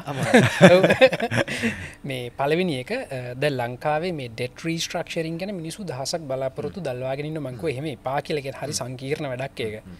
ඒකේ සංකීර්ණත්වය චුට්ටක් අපිට තව ලියලා දෙමු මේ මොකක්ද මේ ඩෙට් රීස්ට්‍රක්චරින් වල තියෙන මේ මොකද්ද hair cut coupon rates මොනවද මේ කතාව ඇයි තව මිනිස්සෙක් hair cut එකට ඇග්‍රී වෙන්නේ අන්න ඒක ඇල පොඩ්ඩක් ලිහලා දෙන්න ඒකේ තියෙන සංකීර්ණත්වයත් පොඩ්ඩක් කියන්න මොකද මේ මිනිස්සු හිතන් ඉන්නවා දැන් ඩෙට් රීස්ට්‍රක්චරින් කරනවානේ දැන් හරිනේ වගේ කියලා ඉන්නවා ඒක කොච්චර හරිද ඒකේ තියෙන රියැලිටි අපිට පොඩ්ඩක් ලිහලා දෙන්න මොකද මේ මටත් ඒක දැනගන්න ඕනේ ඇත්තටම ඩෙට්ස් ඔක තාමත්ම සරලව මේක තනින් කිව්වොත් එහෙම ඩෙට් රීස්ට්‍රක්චරින් කියන වැඩේම අපි කියන්නේ සාමාන්‍යයෙන් ඒක අනිවාර්යයෙන්ම සිද්ධ වෙන්නේ සාකච්ඡාව තුළින් පමණමයි නෙගෝසියේෂන්ස් වලට යන්න ඕනේ මේ ඒකට ආධාර කරන සියලුම පාර්ශ්වයන් එක්ක සාමාන්‍යයෙන් ඔය නෙගෝසියේෂන්ස් වලට යනකොටම අපි කියන්නේ කියලා යන්නේ වෝ රූම් එකට යනවා කියලා.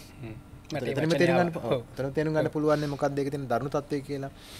ඒතකොට ওই තත්ත්වයට පත් වෙන්නේ සාමාන්‍යයෙන් බරෝ කෙනෙක්, කියන්නේ මුදල් ලබාගත්ත ණය හිමියෙක්ට අපි හිතමු දැන් මලින්ද මම ව්‍යාපාරයක් ව්‍යාපාරයක් නෑ පුද්ගලයෙක් විදිහට මම ණය අරන් තියෙන කියලා හිතමු මලින්දගෙන් බ්‍රූනෝගෙන් අතමාරුවක් කරගෙන. ඔව් 7-4 දෙනාගෙන් අපි අතමාරු කරගෙන තියෙනවා. ඒතකොට ඕකේ මම දැන් ඔයාට මම රුපියල් 1000ක් මම වගේ අරන් තිනවා ඒක මම හෙට දෙන්න ඕනේ. බ්‍රූනෝගෙන් මම ලබන සුමාන දෙන්න ඕනේ 1000ක් අභිෂේකට දෙන්න ඕනේ ඊළඟ මාසේ. හරිද? ওই විදිහට අපි කම රුපියල් 3000ක් මගේ ණය තියෙනවා. එතකොට ඔතනදී දැන් හෙට දෙන්න තියෙන රුපියල් 3000 වගේ 1000 මට දෙන්න බැරි වෙනවා. හරිද? එතකොට එතනදී දැන් ඔයාගේ පැත්තෙන් මම ඩිෆෝල්ට්. හරිද? මම මට ඒක ගෙවා ගන්න බැරිලා තියෙනවා. ඔන්න ඔතනදී දැන් සාමාන්‍යයෙන් ණය කියන ඒවා දීමට කලින් අපි පාවිච්චි කරන එක ඇග්‍රීමන්ට්ස් තියෙනවානේ ක්‍රෙඩිට් ඇග්‍රීමන්ට්ස් තියෙනවා ලෝන් ඇග්‍රීමන්ට්ස් තියෙනවා එතකොට ISDA කියලා තියෙනවා ඉන්ටර්නැෂනල් ස්වැප්ස් ඇන්ඩ් ඩෙරිවේටිව් ඇසෝසියේෂන්ස් වල තියෙන මාස්ටර් ඇග්‍රීමන්ට්ස් තියෙනවා ඒ වගේ ගොඩක් විවිධ දේවල් තියෙනවා මේ හැම දෙයක්ම තියෙන්නේ මේ ණය අර අපි කියන්නේ මේ අර good faith එකෙන් මේ ණය ගැතියා ණය හිමියට තමන්ගේ තියෙන ඔබ්ලිගේෂන්ස් ටික පේ කරලා ඉවර කරනවා කියන එක අර ෆ්‍රේම්වර්ක් ඇතුළේ තියාගන්න. එතකොට දැන් ඔයාගේ ණය ගෙවීම කරන්න බැරි වුණාන් පස්සේ දැන් මම ඩිෆෝල්ට් වෙනවනේ. එතකොට ඒක ඇතුලේ දැන් ප්‍රශ්න ගණනාවක් මතුවෙනවා. එකක් තමයි දැන් මගේ ණය ගෙවීමේ හැකියාව පිළිබඳ ප්‍රශ්නයක් එනවා. හරිද? එතකොට සාමාන්‍යයෙන් මේ දැන් මම ඔයාගෙන් ගත්ත ණයකදී මේ ණය ඇත්තටම ස්ට්‍රක්චර් වෙන්නේ එහෙම නැත්නම් මැනේජ් කරන්නේ ක්‍රෙඩිට් ඇග්‍රීමන්ට් එක කියන ඩොකියුමන්ට් එකත් එක්ක.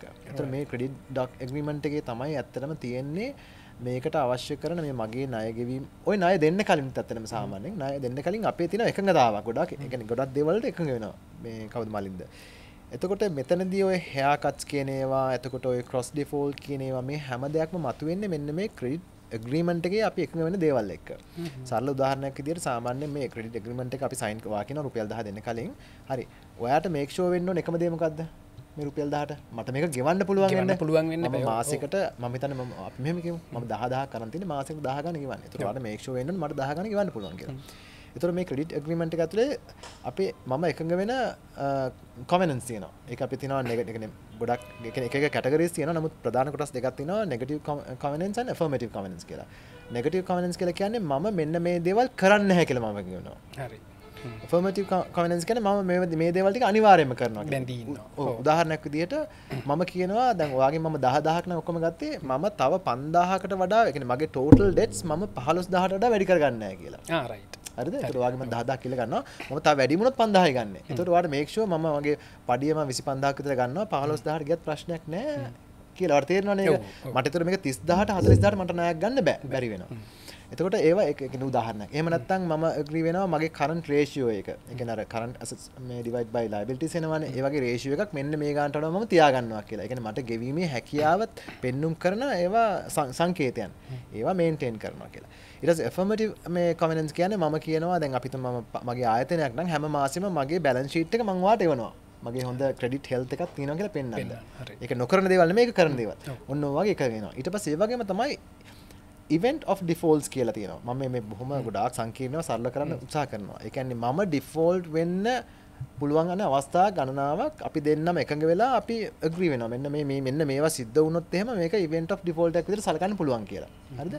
එතකොට ඔන්න ඔය event of default එකක් වුණොත් එහෙම ඒක ඇත්තටම ඔයාට බලපානවනේ මේ සල්ලි රිකවර් කරගන්න. එතකොට ඒකේ තියෙන සාමාන්‍ය ප්‍රධානම එකක් තමයි cross default එක එහෙම කියලා කියන්නේ. cross default කියලා කියන්නේ ඇත්තටම දැන් මම ඔයාගෙන් මට 1000ක් දෙන්න තියෙනවා හෙට. අර බ්‍රූනෝට අපි ලබන සුමානෙම 1000ක් දෙන්න තියෙනවා. අභිෂේකට තව මාසෙකින් 1000ක් දෙන්න තියෙනවානේ. දැන් ඔයාගේ 1000 මට දෙන්න බැරි වුණොත් එහෙම අනිත් නායහිමියන්ට අවස්ථාවක් එනවා. දැන් බ්‍රූනෝටගේ 1000 මම දෙන්න තියෙන ලබන සුමානේ. right? නමුත් එයාට අවස්ථාවක් එනවා. දැන් ඒතකොට මගේ බ්‍රූනෝගේ අතර ක්‍රෙඩිට් ඇග්‍රීමන්ට් එකෙත් මේ ක්‍රොස් ඩිෆෝල්ට් එක තියෙන්න පුළුවන්. ක්‍රොස් ඩිෆෝල්ට් කියන්නේ එක්තරා ඉවෙන්ට් ඔෆ් ඩිෆෝල්ට් එකක්. හරිද? විදිහට සලකන එක. ඒතකොට එතනදී බ්‍රූනෝට අයිතියක් එනවා. දැන් ඔයාගේ ගෙවා ගන්න බැරි වුණා අපි දෙන්නගේ ඩිෆෝල්ට් අපි ඇග්‍රී වෙලා තියෙනවා. මට වෙන ණය හිමියෙක්ට ණයක් ගෙවා ගන්න බැරි වුණොත් එහෙම බ්‍රූනෝට අර මැචියුරිටි එක නම් ඉන්න ඕනේ නැහැ. එයාටත් එළියට ඇවිල්ලා අභිෂේකටත් පුළුවන් එළියට ඇවිල්ලා ඒගොල්ලන්ගේ ණයත් දැම්මම සෙටල් කරන්න කියන ඒ කියන්නේ නීතිමය කටයුතු වලට යන්න පටන් ගන්නවනේ. දැන් ඔයාගේ දැන් 10 ආවෙ නැතිඳ ඔයාට කරන්න තියෙන්නේ එතන මම නඩු දැම්මා කියලා. නඩු දැම්මා. මම නඩු දාපු ගමන් අර දෙන්නටත් අනාගතේ වෙනකන් ඉන්නතු දැන් නඩු දාන්න පුළුවන්. සහ ඒක දැන් ඔයා නඩුවේ මේක රිකවර් කරගන්න යන්නේ ගොඩක් කරලා මගේ ඇසට්ස් සේල් කරලානේ. ඒතර ඒ ඇසට්ස් වලට ටක් ගාලා අරගොල්ලන්ටත් ඉක්වල් රයිට්ස් එනවා මේ වෙලාවේ මේ නඩුව ඇතුලේ. ඒතර ඕක තමයි ක්‍රොස් ඩිෆෝල්ට් කියලා අපි කියන්නේ. හරිද? ඒතර සාමාන්‍යයෙන් ඔය වගේ ක්‍රොස් ඩිෆෝල්ට් වළක්ව ගන්න තව එකක් තියෙනවා ක්‍රොස් ඇක්සලරේෂන් කියලා. ඒ කියන්නේ පේමන්ට් එක වාට ක්‍රොස් ඩිෆෝල්ට් එකට යන්නත් මොකද ඔයා ක්‍රොස් ඩිෆෝල්ට් එක ඩික්ලෙයාර් කරොත් තමයි අර දෙන දැනගන්නේ මේ මෙහෙම එකක් තියෙනවා කියලා. ඒතර සමහරලාට ක්‍රොස් ඩිෆෝල්ට් යන්න කලින් අපි ක්‍රොස් ඇක්සලරේෂන් කියලා කියනවා. ඒ කියන්නේ ඩිෆෝල්ට් එකක් ගියාම ඔයාට අයිතියක් දෙනවා ඩිෆෝල්ට් එක අනවුන්ස් කරන්න කලින් අර පේමන්ට් එකයි ඔක්කොම ටික රිකවර් කරගන්න මගෙන්. ඒ වගේ දේවල් තියෙනවා. නමුත් එතකොට දැන් ප්‍රශ්න තියෙනවා හෙයා කට්ස් එහෙම ඇහුවනේ. හෙයා කට්ස් වලට කැමති නෑ කියලා. දැන් ඔන්න දැන් මට දැන් මගේ තියෙන ණය ගෙවා ගන්න බැරි තත්යකට පත් වෙලා තියෙනවා. මගේ ඔක්කොම දැන් මම ඩිස්ට්‍රෙස්ඩ්. හරිද? එතකොට එහෙම වුණාම දැන් ඔයගොල්ලෝ ඔක්කොම එකතු වෙන්න වෙනවා. මොකද දැන් ක්‍රොස් ඩිෆෝල්ට් එකක් එක්ක දැන් මම ඩිෆෝල්ට් වෙලා ඉවරයි. එතකොට දැන් ඔය ක්‍රොස් ඩිෆෝල්ට් ට්‍රිගර් වෙලා දැන් ඔක්කොම දැනගෙන තියෙනවා රයිට් මේක දැන් හරියන්නේ නැහැ. අපිට දැන් මගේ ණය ඔක්කොම එළිය තියෙනවා කියලා මේ මොනවද 3000ක් විතර ගෙවන්න තියෙනවා. නමුත් මාගාව තියෙන ඇසෙට්ස් ඔක්කොම විකුණොත් එimhe හම්බෙන්නේ රුපියල් 1000යි. හරි දැන් මම ණය ගෙවන්න එපා. දැන් ඔය 3 දිනකට මම ණය ගෙවන්න ඕන. දැන් වාගේ ණය ගෙවා ගන්න බැරිලා මම ඩිෆෝල්ට් වෙලා තිනවා. ඒතර ක්‍රොස් ඩිෆෝල්ට් එකකින් අර දෙන්නගේ එකක් දැන් ට්‍රිගර් වෙලා තිනවා. දැන් ඔක්කොගේම ණයවල වටිනාකම මගේ 3000 කියලා කියමුකෝ එකතුව. නමුත් දැන් 3000 ගෙවන්න නම් දැන් අපි උසාවියේ ඉස්සරහට ගියාන් පස්සේ උසාවිය බලනවා රයිට්. හරි දැන් ඔයාලට ණය ගෙවන්න තියෙන ක්‍රමය ඔයාගේ ආදායම් නැහැ. එහෙමනම් එක ආදායම් තියෙන වෙන්න පුළුවන්. ආදායම අපිට රුපියල් 1000 1500. එහෙම නැත්නම් වාගේ ඇසට් සේල් එකක් කරලා ගන්න පුළුවන් ඔක්කොම දේවල් ටික 1500යි. එතකොට මේ අන්න එතනදී අකමැත්තෙන් හෝ ඕගොල්ලෝ ඔක්කොටම එකඟ වෙන්න වෙනවා. හරි අපි දුන්න ණයෙන් යම්කිසි අපිට හෙයා කට් එකක් අපිට ගන්න වෙනවා. හරිද? අන්න එතනදී ඉතින් ඔන්න ඔය රීස්ට්‍රක්චරින් කියලා අපි කියන්නේ මේ ණය ප්‍රතිව්‍යුහගත කරනවා කියලා කියන්නේ. එතකොට අපි හැමෝම ණය හිමියෙක්ව කතා කරන්න වෙනවා.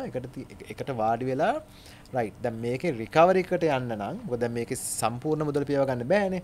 එහෙනම් හැමෝටම වින් වින් සිටුේෂන් එකක් වෙන විදිහට කොහොමද හැමෝටම යම්කිසි සාධාරණ මුදලක් වෙන විදිහට මේක මගේ ඇසට් සේල් එකක් ගිහිල්ලා හරි එහෙම නැත්නම් මේකේ තියෙන ණය අලුත් කරලා තවදුරටත් ණය දික් කරලා හරි අන්න ඒ වගේ කියන්නේ අපිටම දැන් ඉන්ට්‍රස්ට් රේට් එක තිබුණේ 6.5ක් වගේ නම් එහෙම නැත්නම් 7ක් වගේ නම් දැන් ඔක්කොම අග්‍රී වෙනවා රයිට් එහෙමනම් අපි මේකේ ඉන්ට්‍රස්ට් කරන්න දෙයක් නැහැ 6.5ම ඉන්ට්‍රස්ට් රේට් එක තිබුණොත් මෙයා ගොඩාක්ම අමාරු වැටෙනවා කිසිම දෙයක් මෙයාට ගෙවා ගන්න බැරි වෙනවා එහෙනම් අපි ඔක්කොම එකතු වෙලා ඉන්ට්‍රස්ට් රේට් එක අපි 3ට වඩා අඩු කරගමු හරිද ඒ වගේ දේවල් කරනවා සාමාන්‍යයෙන් කොමන් වෙන දේවල් එක්ක ඉන්ට්‍රස්ට් රේට් එක අඩු කරනවා එහෙම නැත්නම් මැචුරිටිස් ඔක්කොම දික් කරනවා ඔක්කොම කට්ටිය එකඟ වෙලා ඒ කියන්නේ හරි අපේ අවුරුද්දක් තියෙනවනම් තව එක මොනිටෝරියම් එකක් දෙනවා එහෙම නැත්නම් මැචුරිටිස් ඔක්කොම සාමාන්‍යයෙන් තව මාස 12කින් අවුරුදු 2කින් අවුරුදු 5කින් දික් කරනවා එහෙමත් නැත්නම් හෙයා කට් එකක් දෙනවා ඒ කියන්නේ තියෙන එකෙන් 120ක් 130ක් 140ක් අපි හෙයා කට් එකක් දෙනවා ඒතර ඒ ඇතුලේ අර අපි මට එන ආදායමට අනුරූපව මට ගෙවා ගන්න පුළුවන් වෙනවා එහෙම නැත්නම් මගේ තියෙන සේල් ඔෆ් ඇසෙට්ස් වලින් මට ඒක ගෙවා ගන්න පුළුවන් වෙනවා ඒ කියන්නේ ඔය කරන හැම දෙයකින්ම ඒ කියන්නේ මැචුරිටි කාපව දික් කරන එකෙන් එහෙම නැත්නම් ඉන්ට්‍රස්ට් රේට්ස් ඔක්කොම වෙනස් කරන එකෙන් කූපන් රේට්ස් වෙනස් කරලා අලුතෙන් කූපන් රේට්ස් දෙන එකෙන් එහෙම නැත්නම් හෙයා කට්ස් දෙන එක බලාපොරොත්තු තමයි අර මුකුත්ම නැති වෙන්න යන එක අඩු කරගෙන යම් කිසි දෙයක් රිකවර් කරගන්න එක. හැබැයි ඔය process එක මලින්ද තාමත්ම සංකීර්ණයි. මොකද ඔයාගේ අවශ්‍යතාව නෙමෙයි බ්‍රුනෝගේ අවශ්‍යතාව. බ්‍රුනෝගේ අවශ්‍යතාව නෙමෙයි අභිෂේකගේ අවශ්‍යතාව. ඒතර ඔන්න ඔය සාකච්ඡාවේදී අපි සාමාන්‍යයෙන් කියන්නේ ගිහිල්ලා එනකොට බ්ලඩ් බාත් එකකට ගිහිල්ලා යනවා කියලා කියන්නේ. නෑ මට මෙහෙමයි. දැන් ඕකේ ප්‍රධාන කාරණාව මංජු දැන් ඔය මනුස්සෙක් ඉතා කැමැත්තෙන් නියමයි කියලා කැමති වෙන එක නෙමෙයි ඒක යාට කරන්න දෙයක් නැතිකමට කරන කොම්ප්‍රොමයිස් එකන්නේ කැපකිරීමක් කළා එයා බලනවා එයා දීපු සල්ලි වලින් අඩු ගානේ භාගයක් හරි බේර ගන්න එයා බලනවා භාගයක් නෙමෙයි එයා 50% වලට එයා කැමති 60% බේර ගන්න 60% වලට 70% බේර ගන්න කැමති ඒතර අපි අන්න ඒ වගේ හරි සංකීර්ණ වැඩන්න මේක එතන තව දේවල් තියෙනවා දැන් සාමාන්‍යයෙන් ඔය ණය අපි දෙනකොට සමහර ඒවා කියනවා අපි කියන unsecured loans කියලා කියනවා. ඒ කියන්නේ ඒවා දීලා තියෙන කිසිම ආකාරයක security එකක් නැතුව. ඒතකොට සමහර credit agreements වල තියෙනවා මේ මලින්ද ඒවල first lien එක තියෙනවා. ඒ කියන්නේ මම default වුණොත් එහෙම මගේ තියෙන assets වල ඔක්කොම පළමු අයිතිය හම්බ වෙනවා ඔයාට first lien එක. සමහරට තියෙන second lien එක. දැන් අපි හිතමු අපි දෙන්නගේ credit agreement එක ඔයාට first lien එක තියෙනවා. බ්‍රූනෝට තියෙන second lien නම් එතකොට ඔයාගේ recovery එකට ඒ කියන්නේ මූලිකයි තියෙන්නේ මගේ assets වලට ඔයාට. ඔයාට recover කරන්න පුළුවන්. එතකොට බ්‍රූනෝට හම්බෙන්නේ පස්සේ. හැබැයි එතනදී ඒ ණයේදී බ්‍රූනෝට මම වැඩිපුර පොලියක් ගෙවනවා. මොකද එයා second lien එක නරන් තියෙන්නේ. එයා risk එක වැඩියෙන් අරගෙන. පැහැදිලි නේද? ඔයා risk එක අඩුවෙන් ගන්න ඔයා first lien එකනේ. ඔයාගේ පොලිය අඩුයි. අන්න ඒ වගේ දේවලුත් තියෙනවා. ඊට පස්සේ තව තියෙනවා waterfall කියලා තියෙනවා. ඒ කියන්නේ මේ වගේ උසාවියක් ඉස්සරහට ගිහිල්ලා ගෙවන්නොත් එහෙම සමහර අයට ඒ waterfall එකේ උඩටම හම්බෙනවා. සමහර අයට waterfall එකේ යට ඉන්නේ. ඒතකොට සාමාන්‍යයෙන් waterfall එකේ උඩ ඉන්නේ ගොඩක් වෙලාවට රාජ්‍ය නෙමෙයි සාමාන්‍ය බැංකු ෆයිනෑන්ෂල් ඉන්ස්ටිටියුෂන්ස් ඒ කියන්නේ පොදු ජනතාවගේ මුදල් එක්ක ඉන්වෙස්ට් කරලා තියෙන අය. ඒතර ඒ waterfall එකේ යටම ඉන්නේ hedge funds වගේ අය. ඒගොල්ලෝ ලොකු රිස්ක් එකක් ගන්නවා. ඒගොල්ලෝ ලොකු ඉන්ට්‍රස්ට් රේට් එකක් ගන්නවා. waterfall එකේ. වගේ දේවලුත් තියෙනවා. එතකොට මේ අපි කතා කරගෙන ආවේ මොකද අපි කතා මේකේ තියෙන සම්පූර්ණ කතාවේ සංකීර්ණත්වය. එතකොට ඒ negotiations වලදී අර වාකිය වගේ ඒ කියන්නේ හැමෝම සන්තෝෂ වෙන තැනක් එකතු වෙන්න හරියම අමාරුයි. උතනින් තව ලොකු දෙයක් වෙනවා. සමහර කට්ටිය කියනවා නෑ මේක කරන සමහරෙන් hedge funds එහෙම. අපි කියනවා hold outs කියලා. නෑ අපිට 100% මේක හරියන්නේම නෑ. මේක අපිට 100%ක්ම අපිට ඕන කියලා කියනවා. සාමාන්‍යයෙන් ඔය bond restructuring වලදී 90%කට වඩා කට්ටිය එකඟ වුණොත් විතරයි ඒ restructuring වලට යන්න පුළුවන් සාමාන්‍ය ලෝක සම්මතය. මොකද ඒක තමයි international bankruptcy law එකක් නෑ. ඒකින්ද ISBs වල විශේෂයෙන්ම international sovereign bonds වලට උසාවියක් ඉස්සරහට කියලා සූ කරන්න බෑ. එතකොට එහෙම වුණාම අපි හැමෝම එක සාකච්ඡා කරන්න වෙනවා අනිවාර්යයෙන්ම. කරලා කැමති කරගන්න වෙනවා. තව එක ප්‍රශ්නයක් වංජ දැන් ඔය සම්බන්ධම එකක්. දැන් හිතන්න දැන් පෞද්ගලික මට්ටමේ නායකත්ව කලැටරල් එකක් තියෙනවානේ. දැන් අර සින්න වෙනවා කියලා අපි කියන්නේ. එද රාජ්‍ය මට්ටමේදී එහෙම එකක් තියෙද? එහෙම නැහැනේ. ISB වලට නැහැ. ඒතර කොහොමද මේක බේරගන්නේ? ඒක තමයි ISB වල තියෙන සම්පූර්ණයෙන්ම ඒ ගවර්න්මන්ට් එකේ තියෙන ක්‍රෙඩිබිලිටි එක. හරිද? ඒක මත නේ කියන්නේ ගවර්න්මන්ට් ගැරන්ටි ගන්න තියෙන ISB එකට. හරිද?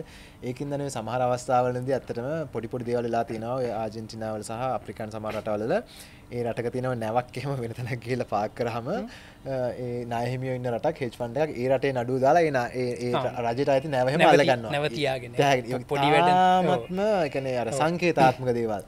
එහෙම නැතුව හරි ඒ කියන්නේ රජයක් සූ කරන්න ඒකයි මම කිව්වේ ඉන්ටර්නැෂනල් බැංක්‍රප්සි ලෝ එකක් නැහැ. ඒතර ගවර්න්මන්ට් එකකින් තව ගවර්න්මන්ට් එක සූ කරන්න බෑ.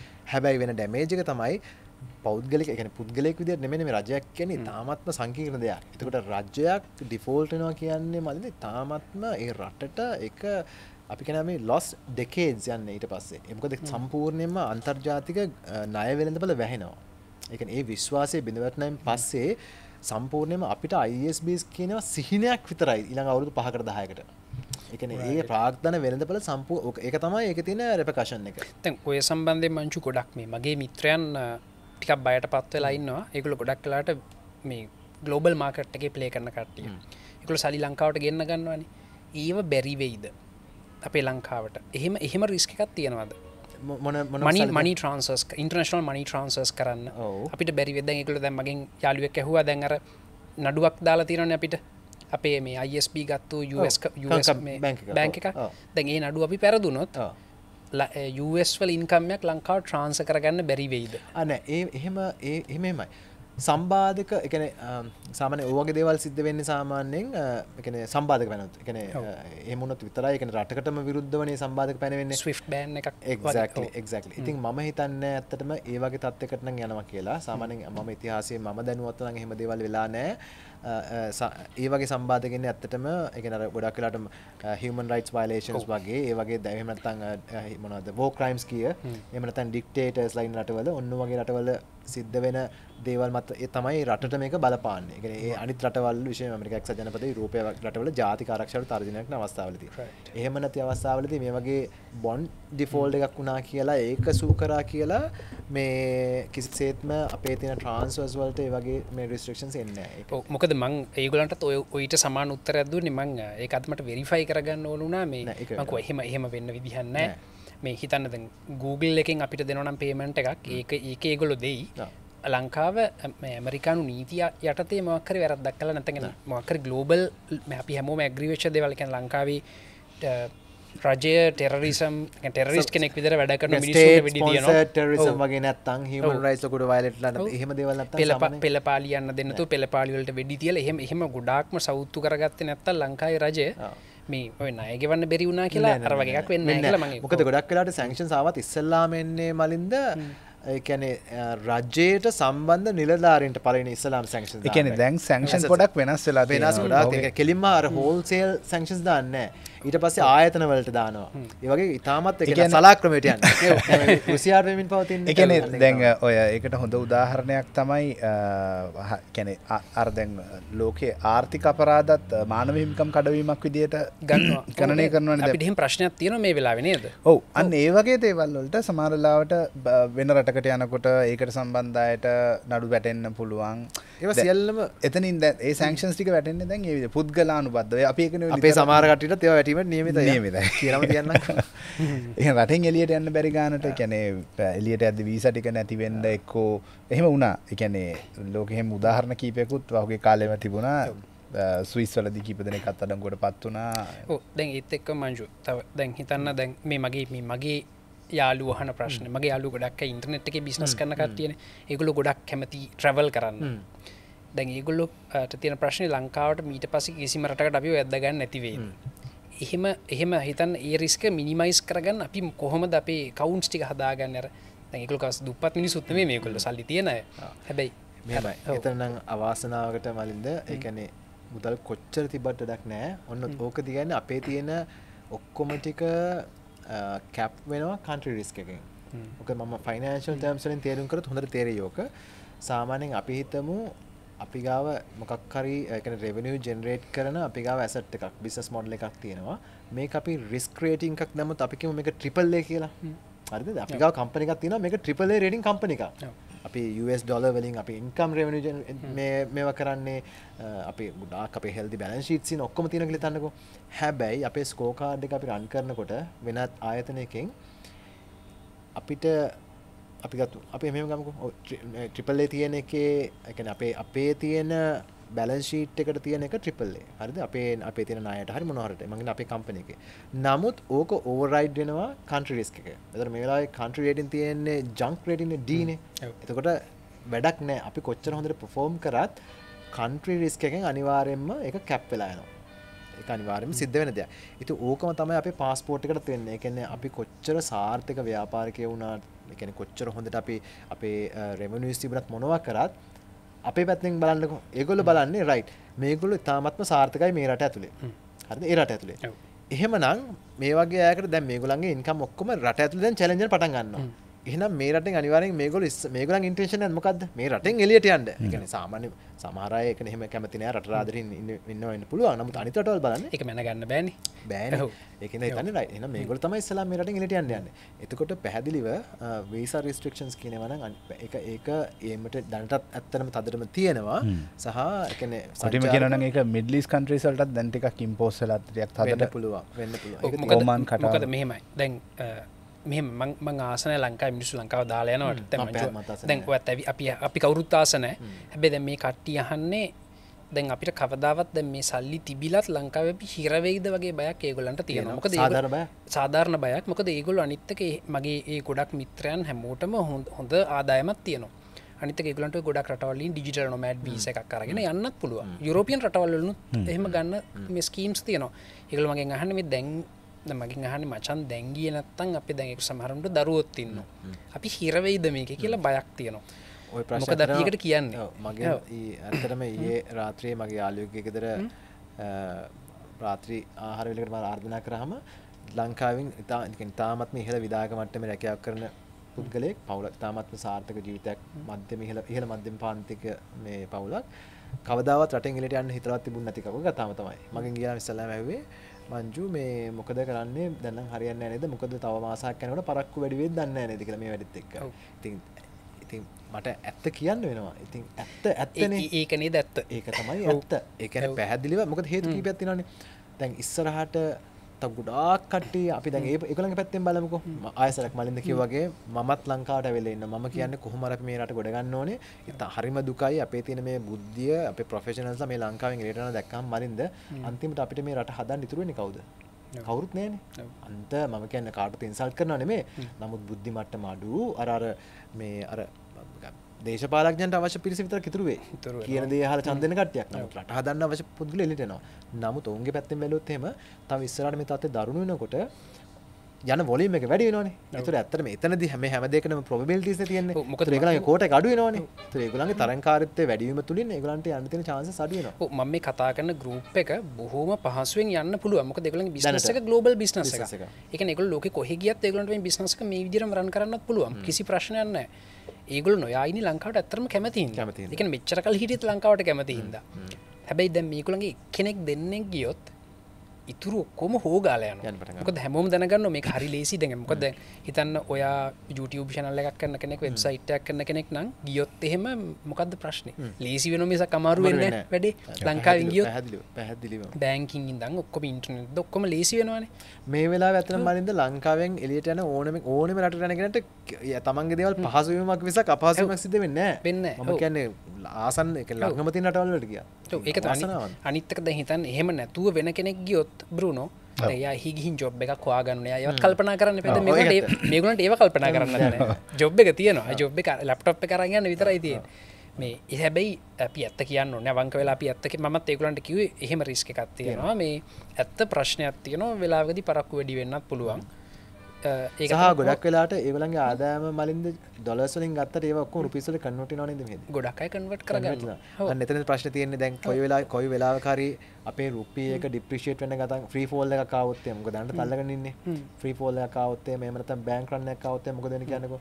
මිලියන 100ක් පොතේ මේ තමන්ගේ සේවිංස් account එකේ තිබුණත් හෙට වෙනකොට බැංක් රන් එකක් ආවොත් ෆ්‍රී ෆෝල් එකක් ආවොත් එහෙම මිලියන 100 තියෙන මේ පර්චේසින් පවර් එක රුපියලයිනේ වෙන්නේ. මං කියන්නේ සල්ලි ඔක්කොම අපරාධනේ. ඉතින් ඒ රිස්ක් එක තියෙනවා. පැහැදිලිව තියෙන ඒ අවදාන අපි ඒකයි මේ දැන් ඉඳලා දිගින් දිගටම කියන්නේ හරි වැඩ ටික කරන්න නැත්නම් ඉන්නේ මේ අපේ රට කියන්නේ අර ආජෙන්ටිනාවල වගේ 10 ගුණයකටත් එහා ගිහලා තමයි නවතින්නේ. අපිට ස්ටේට්මන්ට් එක කරන්න වෙනව නේද? තියෙන ඇත්ත කියන්න ඕනේ. මොකද දේශපාලඥයෝ ඇත්ත කියන්නේ අපි ඇත්ත කියන්න ඕනේ. ඇත්ත කියන්න ඕනේ. මොකද හැබැයි ඒත් අපි ඉමෝෂනලි අපි අර කැමති ලංකාවේ අපේ කට්ටිය ඉන්නවනම් දක්ෂ මිනිස්සු ඉන්නවනම් හැබැයි ඇත්ත මේක. තීරණේ ඕගොල්ලන්ගේ. හරිද? අපි අන්න ඇත්ත ලෑන්ස්කේප් එක එක්ස්ප්ලේන් කරා. අපි කැමති ඕගොල්ලෝ ඉන්නවා නම් යන්න එපා. මටත් එහෙම යන්න අදහසක් නැහැ. මම කොහොම හරි අල්ලන් ඉන්න බලන්නේ. මේ හැබැයි අපි මේ කොහොම හරි ගොඩ දාන්න උත්සාහ කරන්නේ මලින්ද. හැබැයි ඕක තමයි තත්ත්වය. ඕවා යන්න කල්පනා කරනවා නම් දොස් කියන්නේ නැහැ. හොඳද? දොස් කියන්න බෑ අපිට. අපිට දොස් කියන්න බෑ. ඒ කියන්නේ ඒක අතිශය පුද්ගලික තැනකින් ඒගොල්ලෝ අතිශය සාධාරණ. මොකද මම මේ කතා කරේ අත්‍තරම මගේ යාළුවෝ ගොඩක් ඉන්න ඔන්ලයින් එන්ටර්ප්‍රෙනර්ස්ලා. ඒගොල්ලෝ එකන ගලෝබලී ගත්තත් සයිසබල් ඉන්කම්මයක් ඒගලන්ට තියෙන එක හරි පෝටබල් එක ඒගලන්ට ඔන්ලාට වෙන රටකට ගිල සමහර මගේ යාලු එහෙම කරනවා මලේසියාවල එහෙම කියලා පාර්ට්මන්ට් එකක් කරන් මාස දෙක තුනක් ඉඳලා මොකද පොඩි එක්ස්පීරියන්ස් එක වෙනස් කරගන්න ඒගොල්ලෝ අර ඒගොල්ලන්ට තාමර සෙට් වෙලා නැහැ ඩිජිටල් නොමෑඩ් කියන සීන් එක ලංකාවේ අපි මේ දූපතක ඉන්නේ වහගෙන ඉන්නේ ඔක්කොම නැත්නම් මං කියව වෙන රටවල මිනිස්සු ඕක එක තැන් තැන්වල ලෝකෙ පුරා විද කරන ජොබ් ඕගොල්ලෝ මේ කරන්නේ කියලා එක තැනකට වෙලා මේ හැබැයි අර ඒගොල්ලන්ගේ ෆ්ලඩ් ගේට්ස් ඕපන් වුණොත් හෙන ගොඩක් ඩොමිනෝ එෆෙක්ට් යන ඔක්කොම ටික යන්න ගනි මොකද ඒගොල්ලන්ට ගිහිල්ලා වුත් කල්පනා කරන්න තැන ඊට පස්සේ දවසේ ඉඳන් අපාර්ට්මන්ට් එකක් අරගෙන දුබායි වල බලන්න මලින්ද තියෙන පහසුකම් ටික උන්ට මං හිතන්නේ ඔෆිසර්ස් පවා දෙනවා ෆ්‍රී මම හිතන්නේ මොකක් කරන්නේ ඒ වගේ කෝවර්කින් ස්පේසස් තියෙන 10 years tax free එකක් එක්ක ඒගොල්ලන්ට කෝවර්කින් ස්පේසස් මොකද ලොකුම රිස්ක් එක තියෙන්නේ ඩොලර් අන්ලෙස් ඔයාගේ රෙවෙනියු එක ඔයා ලංකාවෙන් එළිය පාක් කරලා තිබ්බොත් මිසක් මම හිතුවා ලංකාවට ගෙනාපු ගමන් මේක රුපීස් වලට කන්වර්ට් කරනවා කියලා මහ බැංකුවෙන්. දැන් නෑ. දැන් ආපහු නෑ. ඕකේ. මේ මොකද්ද පර්සනල් ෆොරින් කරන්සි account එක තියන් ඉන්න දෙනවා දැන්. ඩොලර්ස් ටික. මේකයි. හැබැයි ආයිත් ඒවා ලංකාවෙන් ගෙනියන්න බෑ. ඒකයි. ගෙනියන්නත් බෑ. සහ ඒගොල්ලෝ ආයෙසර පනතක් ගෙනවත් එහෙම මේක ඔක්කොම අපි ගන්නවා කියලා රුපීස් වලට කන්වර්ට් කරනවා කියලා අනේ එපා කියන්නද මොකද ඒ වගේම තේරුම් නැහැ ඒක කරලා තිබුණා මේක පහුගිය කාලේ හිටපු ගමන් ඕවර්නයිට් නීති ගෙනාවා අහවල් ප්‍රමාණය රුපී කන්වර්ට් කරන්න ඕනේ ඔව් නෑ එහෙම ඩොලර් ගෙනල්ලා තියන් ඉන්නට හොඳ අතන රුපියල් කියලා පොලියක් හරි ගන්න මම කියන්නේ මොකද නැත්තම් වෙන ආයිත් මුකුත් කරන්න බෑ ආයි එළියට ගෙනියන්න බෑ සමහරවිට මෙහෙම කියන්නත් පුළුවන් ඕගොල්ලොන්ට ඕගොල්ලෝ ගෙනාපු දවසේ රේට් එකට තමයි ඒ වගේ මාර නීති ටිකක් ලංකාවේ අසාධාරණ කියන්නේ පාරිභෝගිකයන් ඒ කියන්නේ පුරවැසියන් පැත්තෙන් හිතන්නේ ඕගොල්ලෝගේ රෙමිට් වෙච්ච දවසේ ඔව් අනිත් එක බ්‍රූනෝ ඇන් මංජු දැන් හිතන්න මේ සෙල්ලම් කරන්නේ ලංකාවේ ඉන්න ස්මාර්ට්ම මිනිස්සුත් එක්කනේ මම හැමදාම කියන්නේ ලංකාවේ ඉන්න ස්මාර්ට්ම මිනිස්සු මේ PhD තියන අය නෙමෙයි මේ entrepreneursලා entrepreneursලා තමයි ලංකාවේ ස්මාර්ට්ම මිනිස්සු ඒගොල්ලන්ගේ ඇඟ රිද්දවන්න ඒගොල්ලන්ගේ හිත රිද්දවන්න ගත්තොත් ඒගොල්ලෝ ගේමක් ගහයි ඒගොල්ලන්ට එහෙම ගේමක් ගහන්න පුළුවන් මිනිස්සු පුළුවන් මිනිස්සු මොකද ඒගොල්ලෝ කොහොමත් කරන්නේ ඩේලි ගේම ගහන එක හරිද ඒගොල්ලෝ ගේමක් ගහයි ඒගොල්ලෝ ගේමක් ගෙහුවොත් කාටවත් හොයාගන්නවත් හම්බෙන්නේ නැහැ ඒ කියන්නේ ඒගොල්ලෝ ලංකාවේ ඉන්න දක්ෂම ස්මාර්ට්ම මිනිස්සු ටික 200ක් ඒගොල්ලොත් එක්ක සෙල්ලම් කරන්න එපා කියලා මම යෝජනා කරන්නේ මේ පොලිසි මේකර්ස්ලාට මොකද ඒගොල්ලන්ට හිතන්න බැරි ලෙවල් එකේ හිතන්න පුළුවන් මිනිස්සු තමයි ඒගොල්ලෝ ඉන්නේ මොකද රටක් ගොඩ දාන්නේ රටක් වටන්නෙත් entrepreneursලා මේ උගත් මිනිස්සු කියලා කියන්නේ මේ විභාග මම වගේ විභාග පාස් වෙච්ච අය නෙමෙයි entrepreneursලා කියලා කියන්නේ දැන් මගේ සමහර මිත්‍රයන් ඉන්න O level උත් ෆේල් හැබැයි අතිශය දක්ෂ හොඳ entrepreneursලා ග්ලෝබල් මාකට් එකේ ප්ලේ කරනවා ඒගොල්ලෝ තමයි දක්ෂ මිනිස්සු. අපි මේ දක්ෂ මිනිස්සු කියන ෆ්‍රේම් එකත් පොඩ්ඩක් අර අපි කලින් අර ටොපික් එක අපිට වැරදුනේ කොහෙද? පේරන්ටින් වගේම අපි මේ දක්ෂ මිනිස්සු කියලා හිතන් ඉන්නවා. මම අපේ ෆ්‍රේම් එකේ වැරදි. මම වගේ ඇකඩමික්ස්ලා තමයි දක්ෂයි කියලා හිතන් ඉන්නවා. නෑ නෑ ඔයත් එක පැත්තකින් අපි මේ කලින් කතා කරලා තිනවා. ඒ කියන්නේ දැන් ලංකාවේ education qualifications PhDs masters ඔය ඔක්කොම එකතු කරගන්නේ social status එකක් ගන්න. තමන්ට නැති පෞරුෂයක් නැතිකමට ඒ නැති පෞරුෂය බලෙන් ගන්න. දැන් මං හිතන්නේ මලින්දට කවදාවත් මලින්දට හොඳ ටයි කෝඩ් දාලා යන්න මලින්දට කිසිම අවශ්‍යතාවයක් නැහැ. මලින්දගේ පෞරුෂත්වයේ ඒක හීන වෙලා නැහැ. මං ගාව ටයි කෝඩ් ඇත්තෙත් නැහැ. මම දැකලවත් නැහැ. මලින්ද කැමති නැහැ. මලින්ද හැමතිස්සෙම බලාපොරොත්තු වෙනවා මලින්ද අයියේ මලින්ද කියලා කතා කරා කියලා. මම කැමතිම මට මගේ මංජු කියලා කතා කරනවාට. මට එතනින් එහාට මට කිසිම අවශ්‍යතාවයක් නැහැ. මොකද අපේ පෞරුෂය වෙනට ඇවිල්ලා තිනවා. ලංකාවේ අර දැවැන්ත අපේ තියෙන කල්චරල් මේක ඇතුළේ ෆ්‍රේම්වර්ක් ඇතුළේ පෞරුෂය බින්දිනවනේ දිගින් දිගට මගේ පාසල් ඇතුළේ ඉඳලා අපේ ආගම් ඇතුළේ ඉඳලා පෞරුෂය බින්දීම් සිද්ධ වෙනවා. ඒතර ඒක ඇතුළේ අලුතෙන් පෞරුෂයක් දාගන්න ටයි එකයි ටයිටල් එකයි දාගන්න හදනවා අර ඩොක්ටරේට් එකයි මේවා කරලා. දැන් අපි ඇමරිකා එක්සත් ජනපදයේ ගත්තොත් එහෙම යුරෝපයේ ගත්තොත් එහෙම ඕස්ට්‍රේලියාව ගත්තොත් එහෙම ඒ වගේ රටවල ඒ ටයිටල් ඒ කියන්නේ ඩොක්ටරේට්ස් එහෙම PhDs කරන්නේ තමන්ගේ කැරියර් එකේ තමන්ගේ විෂයපතේ ඒ අවශ්‍ය කරන දැනුම ළඟා කරගන්න පමණයි. මගේ දැන් මට මතකයි මගේ ටීම් එකේ හිටියා අපේ equity research කරන කට්ටිය සහ අපේ තියෙන credit models මේවා කරන කට්ටිය ඔක්කොම මගේ PhDs තියෙනවා. හරිද? අවුරුදු 25 30 ළමයි. හරිද? ජීවිතේට ඔය ටයිටල් එකක් කිසිම දෙයක් දාන්න නැහැ. ඒ වැඩට ඒ තමන්ගේ දැනුමට අදාළව ඒ වැඩේ කරන්න විතරයි ඒ දැනුම පාවිච්චි කරන්නේ. අපේ ඒකට විතරයි පාවිච්චි කරන්නේ නැත්නම් අනිත් හැමතැනටම ඒක දාන්නේ. ටයිටල් එක දාන්න. දැන් මම යුනියන කාලේ මට උගන්නපු සමහර ප්‍රොෆෙසර්ස්ලා මේ PhD තියෙන හෙන සීරියස් පොරවල් දැන් Google කරලා බලමු බයි හිතන වගේ පොරවල්. PhD 2යි 3යි තව කෙනෙක් DBA එකකුත් කළා PhD කරන සයන්ස් වලින් බිස්නස් පැත්තටත් ඇවිල්ලා බයි හිතන පොරවල්. හැබැයි එච්චර වයසකුත් නැහැ නිකන් ඒ කාලේ දැන් මම හිටියේ මගේ 19 20 වගේ වයසනේ මම මේගොල්ලෝ මට වඩා අවුරුදු 10ක් විතර ඉඳන් 30ක් විතර කට්ටිය. හැබැයි අපි මයිකල් ප්‍රොෆෙසර් මයිකල්ට මයික් කියලා කියන්නේ. හොඳ තරකට. මේ මයික් කියලා කතා කරන්නේ. අපිට මට ඒක හුරු වෙන්න පොඩි වෙලාවක් ගියා. ඊළඟට මේ දැන් ප්‍රොෆෙසර් ජේම්ස් බර්ට් ඉන්නවා. එයාට අපි ජේම්ස් කියලා කියන්නේ. මේ දැන් ඒගොල්ලෝ මුලින්ම ඇවිල්ලා දැන් ඒගොල්ලෝ දන්නවා දැන් ලංකාවේ එහෙම යුනික් ගේම ගවන එළිය. ඉතින් මා කියන්නේ මගේ එක්සිකියුටිව් MBA කරනකොට මගේ executive MBA Malinda LSE London කියන්නේ ලන්ඩන් ස්කූල් ඔෆ් ඉකොනොමික්ස් එතකොට NYU and HEC පැරිස් ලෝකේ තියෙන ප්‍රධානම මේ බිස්නස් ස්කූල් තුනන්නේ. ඒතර ඔය තුනේම අපිට උගන්වපු අයගෙන් බහුතරයක් එක්කෝ නොබෙල් ත්‍යාගලාභීන්. හරිද? ඒකේ තාමත් ඉහළම මට්ටමේ පිළිගැනීම් තියෙන අය.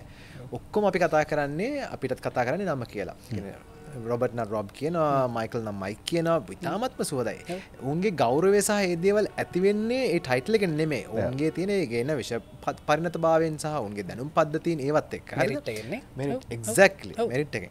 අපේ ලංකාවේ කවුද මර්වින් සිල්ලටත් අර Dr. ආචාර්ය මර්වින් සිල්ල මම කියන්නේ අන්න උතර ඒකයි පොඩි හීනමාන කෑල්ලක් පැහැදිලිව හීනමාන මම ඒකමයි කියන්නේ අපේ වෙනස් වීම වෙන්න පටන් ගන්න ඕනේ මලින්ද ඔය තැන් වලින් තමයි මම හරි ඒකයි මමත් මාර එකඟ අර පේරන්ටින් කෑල්ලෙක් ලංකාවේ ලොකු වෙනසක් කරන්න පුළුවන් කියලා නෑ මොකද ඒ පේරන්ටින් කෑල්ල ගැන මම එච්චර කියන්නේ ඇයි දන්නවද මේ මගේ පේරන්ස්ලා ස්පෙෂලි මගේ තාත්තා මාව හැදුවේ එහෙම එතකොට එයා කවදාවත් මේ ගස් නගින්න එපා කියලා නෑ අන්න ගහක් නගින්න නගිමුද වගේ තමයි එයා කතා කරේ එයා එතකොට මේ මං අහන ප්‍රශ්න ඔක්කොටම අර පොඩි කාලේ ළමයි ප්‍රශ්න අහනවනේ අර චෛත්‍යයක් උඩ මෙහෙම තුනක් තියෙන්නේ නෑ හොඳද එහෙම ඇහුවම බොරු උත්තරයක්නේ දෙන්නේ බොරු උත්තර දුන්නේ නෑ එයා ඇත්ත උත්තරේ කිව්වා මට ඒ පොඩි කාලේ කියන්නේ මට ඒ කාලේ එච්චර තේරෙන්නේ නැතුණා ඇත්ත උත්තරේ කිව්වා මෙහෙම වලාකුළු තියෙනවා ඒ මෙන්න මෙහෙම ඉලෙක්ට්‍රොස්ටැටික් මේ ස්ටැටික් ඉලෙක්ට්‍රිසිටි බිල්ඩ් අප් වෙනවා එතකොට මම ඇහුවා මේකට අකුණ ගහනවාද කියලා නේ ඒකට අකුණ ගහන්න කලින් එක ඩිස්චාර්ජ් වෙනවා මම ඩිස්චාර්ජ් වෙන්නේ කොහොමද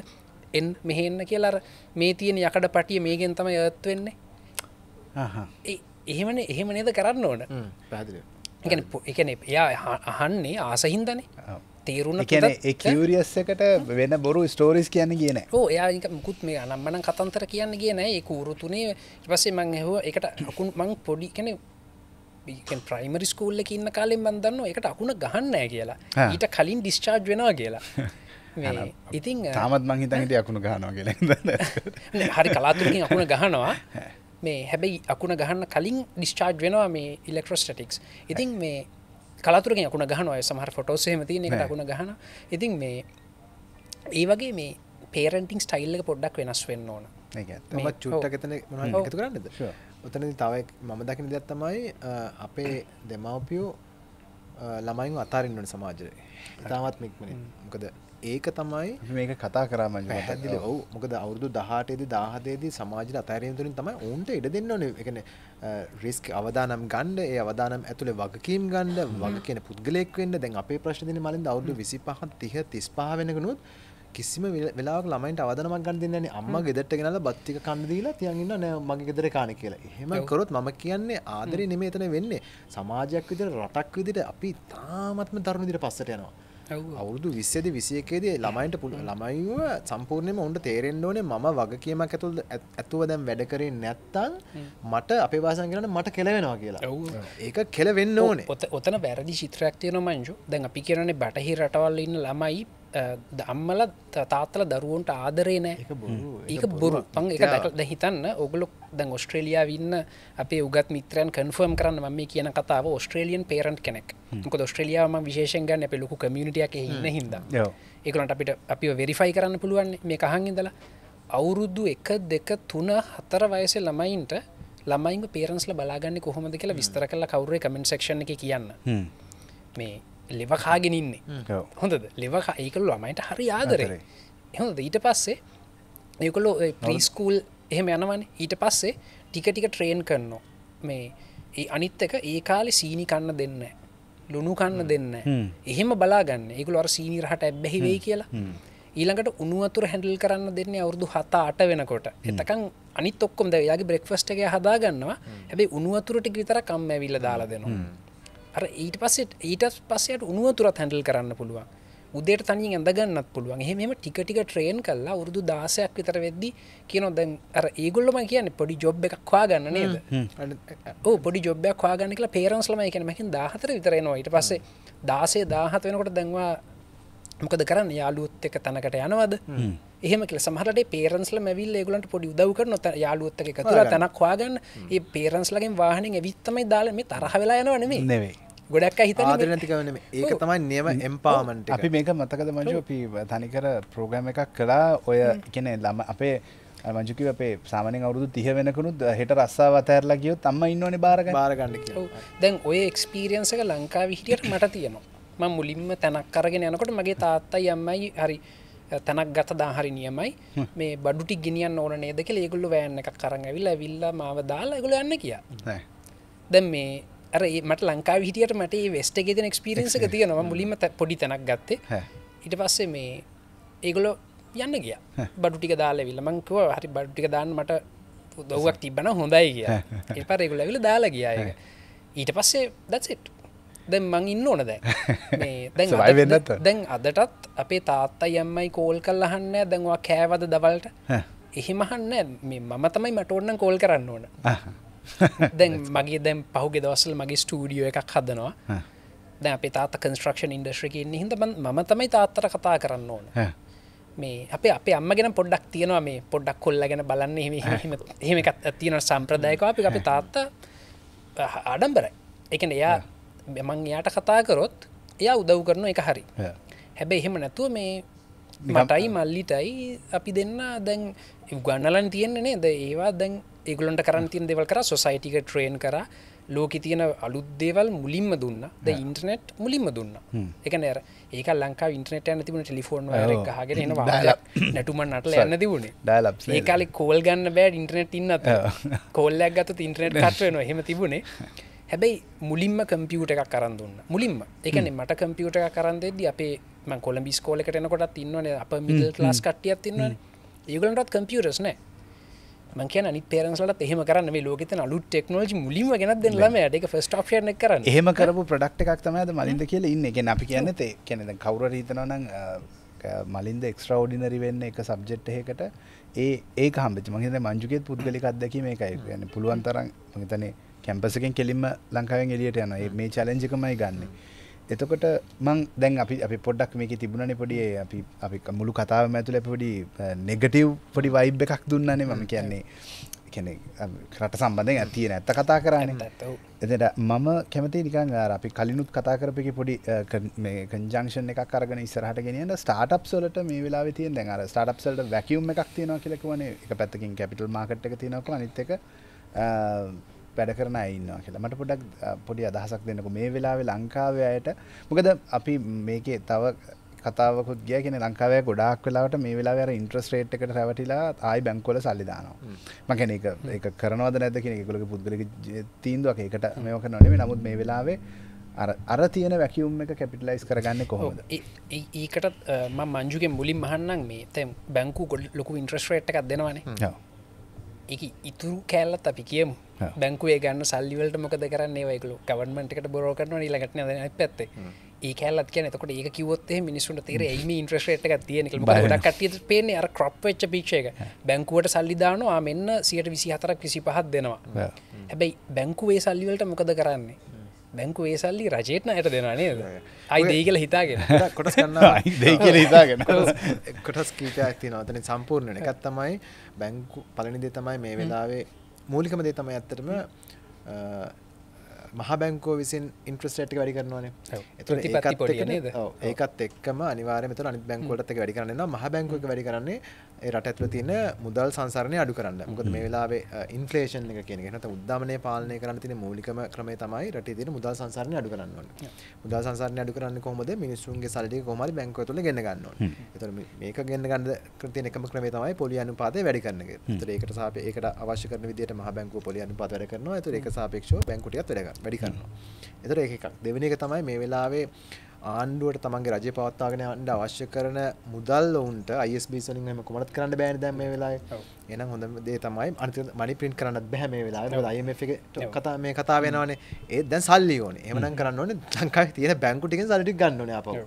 ඒ ගන්න තියෙන ක්‍රමයක් තමයි මිනිස්සු ගාතේ තියෙන සල්ලි ටික බැංකුවට අරගෙන බැංකුවේ තියෙන සල්ලි ටික අර රජය ගන්න එක. රජය ගන්න එක. ඒ කියන්නේ රජයේ බැංකු කරයන් බැංකු වලට ගොල්ලා මේ ඒ මුදල් ටික ලබා ගන්න එක. ඔය දෙක තුනම තියෙනවා. ඔව් මම ඒකට තව පොඩි දෙයක් අහන්න. අද මම මැද්දෙන් පණින්නේ. අද මම මැද්දෙන් පණින්නේ. මේ මේකත් මගේ යාළුවෙක් ඇහුවේ මං කිව්වා මේ මගේ උගත් මිත්‍රයාගෙන් අහලා මං වෙරිෆයි කරලා දෙන්නම් කියලා මේක. දැන් ඔය සල්ලි සංසරණය කන්ට්‍රෝල් කරන්න වෙලොසිටි එක. මේ සංසරණය පාලනය කරන්නේ ඔක්කොම කරන්නේ. ක්වන්ටිටේටිව් මෙෂර්ස් උත් තියෙනවානේ. සමහර රටවල් වල කළා තියෙට ඒක ටික බෝල් ස්ටෙප් එක. අපිටත් බැරිද මේ වෙලාවේ එහෙම එකක් අපිට කරන්න බැරිද? මං හිතන්නේ අපි පොඩ්ඩක් කියමු ක්වන්ටිටේටිව් මෙෂර්ස් කියන්නේ මොකක්ද කියලා නේද මං කියන්න. ඕකේ ඊටත් ලේසි. ඔව් කියන්න. ඔව් ඒ කියන්නේ සල්ලි දැන් අපි බලනෝ රුපියල් සංසරණය වෙන වේගය අඩු කරගන්න ඉන්ට්‍රස්ට් රේට්ස් දාලා ඒවා කෝල් ස්ටෝර් මේ අර බැංකුව ඇතුලේ තියාගන්න. ඊළඟට එහෙම නැත්නම් ක්වන්ටිටේටිව් ඊසිනුත් තියෙනවා අනිත් පැත්තත් තියෙනවා කියමු. ඔව් ඒ වගේම අපිට පුළුවන් දැන් සල්ලි රුපියල් ගොඩක් print කරලා දැන් තියෙනවානේ මේ print කරපු රුපියල් ප්‍රමාණය අඩු කරන්නත් පුළුවන් මොකද මම අහලා තියෙනවා මං හිතන්නේ සිරිමාව් බණ්ඩාරනායක වගේ ඉන්න ගොඩක් ඉස්සර කියලා තියෙනවා මීට කලින් print කරපු සල්ලි කොල invalid බැංකුවට ගෙනල්ලා අලුත් ඒවා ගන්න කියලා අර එතකොට අර අය ඒකනේ අර දැන් අවුරුදු දෙක විතර කලින් මෝදි කරේ 5000 නෝට්ටුව අන්න හරි ඒක quantitative measure එකක් ඒ කියන්නේ සල්ලි ඇත්තරම අපි ලිටරලි සල්ලි රුපියල් ප්‍රමාණය අඩු කරගන්නවා. එතකොට රුපියල ශක්තිමත් වෙනවා. ඕක තමයි මේ තියරි එක. අපිට මේ වෙලාවේ එහෙම එකක් කළ යුතුද නැත්නම් බැරිද මොකක්ද තත්ත්වය? මෙහෙමයි. ඒ දැන් මේ වෙලාවේ අපි ලංකාව හරියට නිකන් අර මේ කොහොමද මලින්ද කඩන් වැටෙන්න කෑලි ගොඩාක් අමුණගෙන යන එකක් තියෙනවා. මොන quantitative measures ගන්න ගත්තත් කොයි පැත්තෙන් හරි ලොකු පදාස ගැලවෙනවා. ඒකින්ද මම කියන්නේ දැන් අපේ ප්‍රයෝරිටීස් හඳුනගෙන කියන්නේ ප්‍රමුඛත්වයක් හඳුනාගෙන ඒ ප්‍රමුඛත්වයට අවශ්‍ය කරන වැඩ ටික මම කියන්නේ එකින් එක අපි අත ගන්න පටන් ගන්න ඕනේ. එතකොට ඒක ඇතුලේ යම් quantitative measures වල අපිට යන්න පුළුවන් වෙයි. නමුත් ඒක ඇතුලේ වෙන impact එකත් අපි හරියටම අඳුර ගන්න ඕනේ. මොන sector එකටද analysis එකක් ඕනනේ. analysis එක පැහැදිලිව ඕනේ. ඒ කියන්නේ කරන්නා වාලේ කරන්නේ නැතුව ඒ analysis එකේ මොකද impact එකක් කොහොමද තේනවා දැන්. එතකොට අපි දැනගන්න ඕනේ සාමාන්‍යයෙන් ඔක කියනවානේ probability and impact ඔය දෙකම බලන්න ඕනේ. ඒ probability එක සහ impact එක දෙකම වැඩි කරලා එන එකේ තමයි අගේ අපි ගන්න ඕනේ. සමහර ඒවාවල තියෙනවා මේක වෙන්න තියෙන probability එක වැඩි නමුත් ඒකෙන් වෙන impact එක අඩුයි. සමහර ඒවාවල තියෙනවා මේක වෙන්න තියෙන probability ගොඩාක් අඩුයි නමුත් impact එක ඉතාමත් අධිකයි. ඒතන ඔන්න වගේ calculation එකක් අපි යන්න ඕනේ. ගිහිල්ලා ඊට පස්සේ ඒකෙන් අපිට calculation කරලා අපිට හොයාගන්න පුළුවන් වෙනවානේ මෙන්න මේ actions වලින් තමයි අර overall impact එක අපිට අඩු වෙන්නේ කියලා. අන්න ඒ වලින් ඒව කරන්න පටන් ගන්න වෙනවා. ඔව්. ඒතර ඒකෙදී යම් ඔය වගේ එකක් අපිට කියන්න බෑ මේකයි කියලා හරියට මේකෙන් වෙන impact එක මලින්ද අපි දැනගන්න ඕනේ සමාජයට මොන වගේද කියලා. GDP කොච්චරක් shrink වෙයිද? එහෙම නැත්නම් ඒ money circulation අඩු වෙලා අපේ රුපිය එක කොච්චරක් depreciate වෙයිද? නැත්නම් රුපිය එක appreciate වෙයිද? එහෙම නැත්නම් අපේ foreign reserves වැඩි වෙයිද? අන්න ඒකනේ. economic GDP එක shrink වෙනවා නම් ඒක shrink වෙන්නේ කොහොමද? දැන් මේ වෙලාවේ මහ බැංකුව ගන්න යම් තියෙන හරහා GDP එක shrink වෙනවනේ. නමුත් ඒකට වඩා ඒගොල්ලෝ මේ වෙලාවේ බලනවා ඒකෙන් වෙන impact එකට වඩා inflation එක වැඩි වෙන damage එක වැඩි. අන්න ඒ වගේ proper analysis එකක් හරියටම තියෙන්න ඕනේ අපි අතට. මේ අන්තිම ප්‍රශ්නේ කමන්න අන්තිම ප්‍රශ්න මොකද මේ මගේ ගොඩක් මේ මගේ යාළුවෝ අහන ප්‍රශ්න ඔය ඉකොනොමි ෆයිනෑන්ස් ගැන ඒවා මම මට දෙන්න උත්තර දෙන්න පුළුවන් පොඩි සීමාවක් තියෙනවා ඔන්න මම හැමෝම වෙනුවෙන් මේක අහන්නේ මේ ප්‍රශ්න මේ අහද්දි මට කට්ටිය කියා යා මේ මං අහපු ප්‍රශ්නේ මලින්දකින් කියලා මේ මං කියලා තියෙනවා මං ක්ලැරිෆයි කරලා දෙන්නම් කියලා ඒවා මේ මංජු මේ අප්‍රේල් 12 අපි කිව්වනේ ණය ගෙවන්න බෑ කියලා සමහරු කියනවා දැන් එහෙම ඩික්ලෙයාර් කිරීම නිසා අපි අර IMF ඔප්ෂන් එකට හිර වුණා කියලා. ඒ කියන්නේ අපිට වෙන ඔප්ෂන් එක්ස්ප්ලෝර් කරන්න ඉඩ නැහැ දැන්. දැන් IMF එකටම කියන විදිහට ඉන්න වෙනවා දැන් අපිට කියලා. ඒ ප්‍රකාශය නිසා. ඒ හින්දා සමහරු මේ මහ බැංකුවේ අධිපතිතුමාව ද්‍රෝහියෙක් විදිහට දකිනවා. සමහර දේශපාලඥයනුත් ප්‍රසිද්ධිය ප්‍රකාශ කරලා දිනවා මේ වෙනකොට. මොකද්ද උතන තියෙන මුළු සම්පූර්ණ කතාව කොන්ටෙක්ස්චුවල් කතාව මොකක්ද ඒ කියන්නේ එහෙම එකක්ද තියෙන්නේ නැත්නම් ඒකද වෙලේ කරන් තිබිච්ච එකම වැඩේ. ඔතන මෙහෙම ඕකේ දැන් වල black and white answer එකක් නැහැ. මේ මලින්ද මොකද ඕකේ තියෙන repercussions එක ඒ කියන්නේ අප්‍රේල් 12 නැතුව මැයි 12 කළොත් එහෙම වෙනස් වෙන consequences වලට තමයි මුහුණ දෙන්න සිද්ධ වෙනවා. ඒක ජූනි 12 කරා නම් වෙන විදිහට. හරිද? ඒතර ඕකේ හරි කියන්නේ ඕකේ අපේ බොන්ඩ් එක ඩියුනේ ඇත්තටම ජූලි 5 වෙනිදානේ මට මතක හිටින්නේ. ඒක තමයි ඒගොල්ලෝ කලින්ම අප්‍රේල් වලින් කිව්වේ. හරිද? එතකොට ඇත්ත කතාව.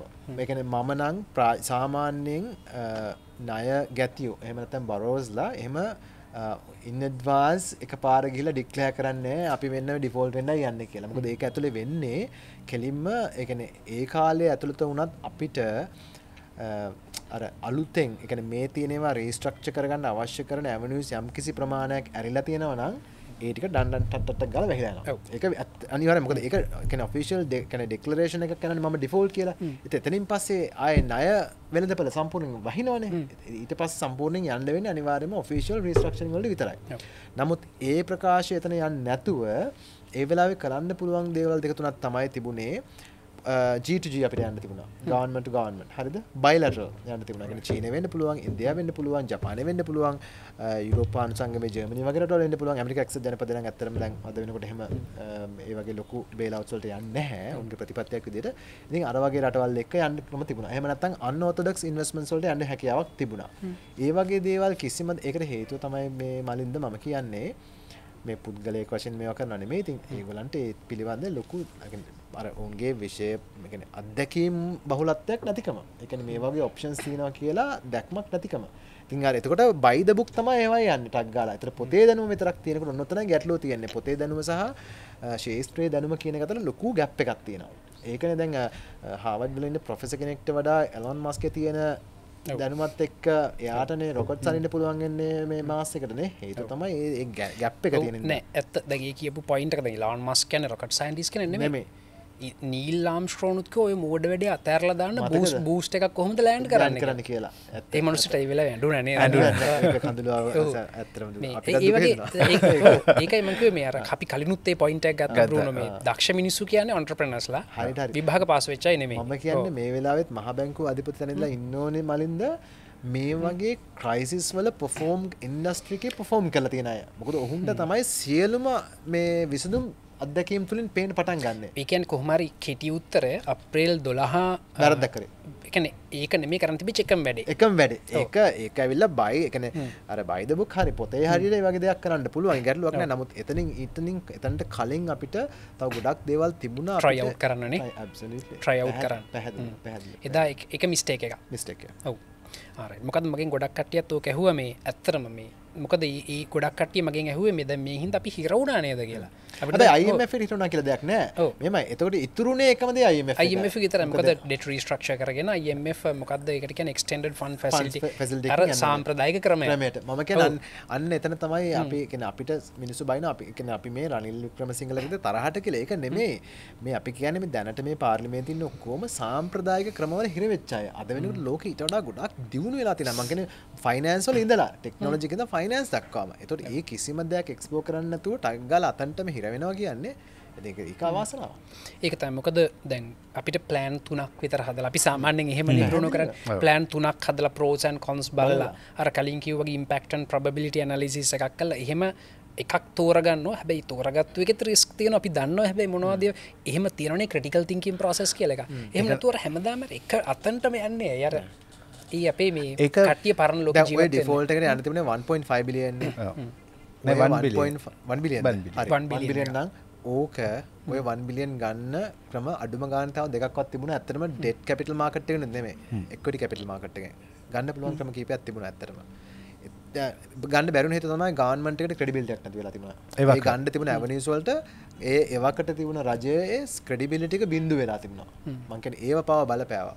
අපරාධ මම කියන්නේ මේවා ජාතික අපරාධ. ඒ කියන්නේ මේ යන ක්‍රයිසිස් එක එදාම නවත්ත ගන්න තිබුණා. ඒ කියන්නේ ඒ ගවර්න්මන්ට් එකට ක්‍රෙඩිබිලිටි එකක් තිබුණා. ක්‍රෙඩිබිලිටි කියන්නේ ගොඩක් අය වරද්ද ගන්න තැන තමයි කියන්නේ ගවර්න්මන්ට් එකට ක්‍රෙඩිබිලිටි එකක් ඕනේ නැහැ කියන එක. දැන් මේ හැමතැනම ක්වෙස්චන් වෙන්නේ අදටත් මේ හැමතැනම ක්වෙස්චන් වෙන්නේ ඒ ගවර්න්මන්ට් එක සතුව තියෙන ක්‍රෙඩිබිලිටි එකනේ. يعني ක්‍රෙඩිබිලිටි එක තියෙන ගවර්න්මන්ට් එකක් ඒ මිනිස්සු විශ්වාස කරන ගවර්න්මන්ට් එකක් කරන දේවල් සම්බන්ධයෙන් මිනිස්සු උපේක්ෂාවෙන් බලන් ඉන්නවා රයිට් මේක අඩුම ගානේ කරයි කියලා. ඇට්ලීස්ට් මාස 3ක්වත් මිනිස්සු බලන් ඉන්නවා. දැන් මිනිස්සු කරන එක ක්වෙස්චන් කරන එකත් සමා දැන් උදාහරණයක් විදිහට මේ ගවර්න්මන්ට් එක ප්‍රෝග්‍රෙසිව් අප්‍රෝච් එකක් ගත්තත් ඒක කරන්නත් බෑ. මොකද හේතුව ඒ කියන්නේ ඒක සම්බන්ධයෙන් මිනිස්සුන්ට ක්‍රෙඩිබිලිටි එකක් නැහැ. ක්‍රෙඩිබිලිටි එක හදන්න විදිහක් නැහැ. ඉතින් මම මේ කියන්නේ අපේ පොලිටිකල් පැත්තෙන් ඒගොල්ලොන්ට තියෙන ලොකුම ප්‍රශ්නේ ඒගොල්ලොන්ට තේරෙන්නේ නැහැ. ඒගොල්ලොන්ට මිනිස්සුන්ගේ විශ්වාසය දිනා ගන්න ඕනේ ක්‍රමය තේරෙන්නේ නැහැ. ඔව් ඒත් සමාවෙන්න. ඒ කියන්නේ අපි ඔක්කොම මත කරලා අන්օර්තොඩොක්ස් එකක් ගමු. අපි හිතමු ඒ වෙලාවේ මලින්ද ඇත්තටම තාමත්ම විශ්වාසනීය රජයක් තිබුණා කියලා. ජනතාව විශ්වාස කරන. හරිද? අපේ රෙමිටන්සස් ගන්න. හරිද? සාමාන්‍යයෙන් හොඳම කාලේ මාසෙට මිලියන 500ක් 600ක් හම්බ වෙනවා. හරිද? මාසෙකට. හරිද? අපි කිව්වනම් අපි SPV එකක් ඕපන් කරා නම් ස්පෙෂල් පර්පස් වෙහිකල් එකක් කරලා මේක 30 year dollar interest දෙන SPV එකක්. හරිද? මාස දෙකක් ඇතුළත අපිට බිලියනයක් මේකට එවන්න පුළුවන්. දැන් කරලා තියෙනවා අපි අවුරුදු ගානක් මාසෙට 500 ඩොලර් මිලියන 500 ගන්න. පොඩ්ඩක් ඇක්සලරේට් කරන්න තියෙනවා. කියලා ගන්නවා. බිලියනයක් ගන්නවා. රයිට්? මේකෙන් පේමන්ට් එක කරක් කරනවා තමයි. නමුත් මොකද අර ඩොමිනෝ ඉෆෙක්ට් එක ආවේ ඒක උනායින් පස්සේනේ. නමුත් වෙන්න කලින් ටක් ගාලා කියනවා රයිට් මේකේ ඩොලර් ඉන්ට්‍රස්ට් ගන්න දෙනවා. ඊට පස්සේ මේක යන්නේ නේෂන් ඩෙවලොප්මන්ට් ෆන්ඩ් එකකට. හරිද? එතකොට අපි කියමු මෙන්න මේ අපි හදන සදර්න් එක්ස්ප්‍රස් වේ එකේ. එහෙම නැත්නම් ඒවල රෙවෙනියු එනවනේ කෑෂ් ෆ්ලෝ එකක් තියෙනවනේ. මේ කෑෂ් ෆ්ලෝ එකෙන් එන එකේ රෙවෙනියු එකෙන් මෙන්න රෙවෙනියු ෂෙයාර් එක ඔයගලන්ට. ඔයගොල්ලෝ ස්ටේක් හෝල්ඩර්ස්ලා වෙනවා මේක ඇතුලේ. ස්ටේක් හෝල්ඩර්ස්ලාට ඔයගොල්ලන්ගේ ඉන්ට්‍රස්ට් එක ගෙවනවා. ඒ වගේ මම කියන්නේ අර ඒවා හිතෙන්නේ නැහැනේ මේගොල්ලන්ට ලස්සන මොඩල් එකක් මම කල්පනා කරලා බලනකොට ඔව් දැන් මේගොල්ලන්ට තේරෙන්නේ නැත්තේ මොකද මේවා ඒගොල්ලෝ ප්‍රැක්ටිකල් කරලා නැහැනේ දැන් අපි මේ ජීනියස් නෙමෙයි අපි මේවා දන්නේ අපි මේක එදිනදා ජීවිතේ අපි කරලා තියෙනවා මේ වගේ දේවල් ඉතින් ඒක කරා නම් මම කියන්නේ මේ ප්‍රශ්නේ එදා මොන තරම් සරල විදිහට විසඳ ගන්න තිබුණාද මේ ප්‍රශ්නේ ඒ වෙලාවේ මිනිස්සුත් එහෙම නම් සල්ලි දානවා අර 1 බිලියන් ඩොලර් එකක් ගෙවන මේ බොන්ඩ් එකක් ගෙවනවා අපි ඩිෆෝල්ට් වෙන්නෙත් නැහැ ඊට පස්සේ ඒ ආයෝජනය කරපු අය මේක ඇවිල්ලා ලෝක හොඳ ඉතාමත්ම හොඳ බිස්නස් මේක මොඩල් එකක් වෙනවා ඒ කියන්නේ කෙලින්ම නැෂනල් ඩෙවලොප්මන්ට් ෆන්ඩ් එකක් SPV එකක් රජය විසින් නෙමෙයි මේක මෙහෙවන්නේ පෞද්ගලික ආයෝජන බැංකුවක් විසින් මොකද රජයට දෙනට වඩා එකක් තවත් හොඳනේ කාර්යක්ෂමයිනේ දීලා උන්ට මේක දෙන මුදල් ටික ඔක්කොම ඉතාමත්ම කාර්යක්ෂමව අර ඩෙවලොප්මන්ට්ස් වලට දාලා ඊට පස්සේ අර වගේ කෑෂ් ෆ්ලෝ එක ගැරන්ටීඩ් දැන් විශේෂයෙන්ම බ්‍රිජස් ඒතර මොනවද හයිවේස් වගේ ටෝල්ස් කියන්නේ ඉතාමත්ම අධික ලෙස ලාභ උපයන මේ දේවල් වෙන්න පුළුවන් හරිද එහෙම නැත්නම් එයාපෝට්ස් ග්‍රවුන්ඩ් වගේ දේවල් එක්ස්පැන්ෂන්ස් වලට හරිද අලුතෙන් හදන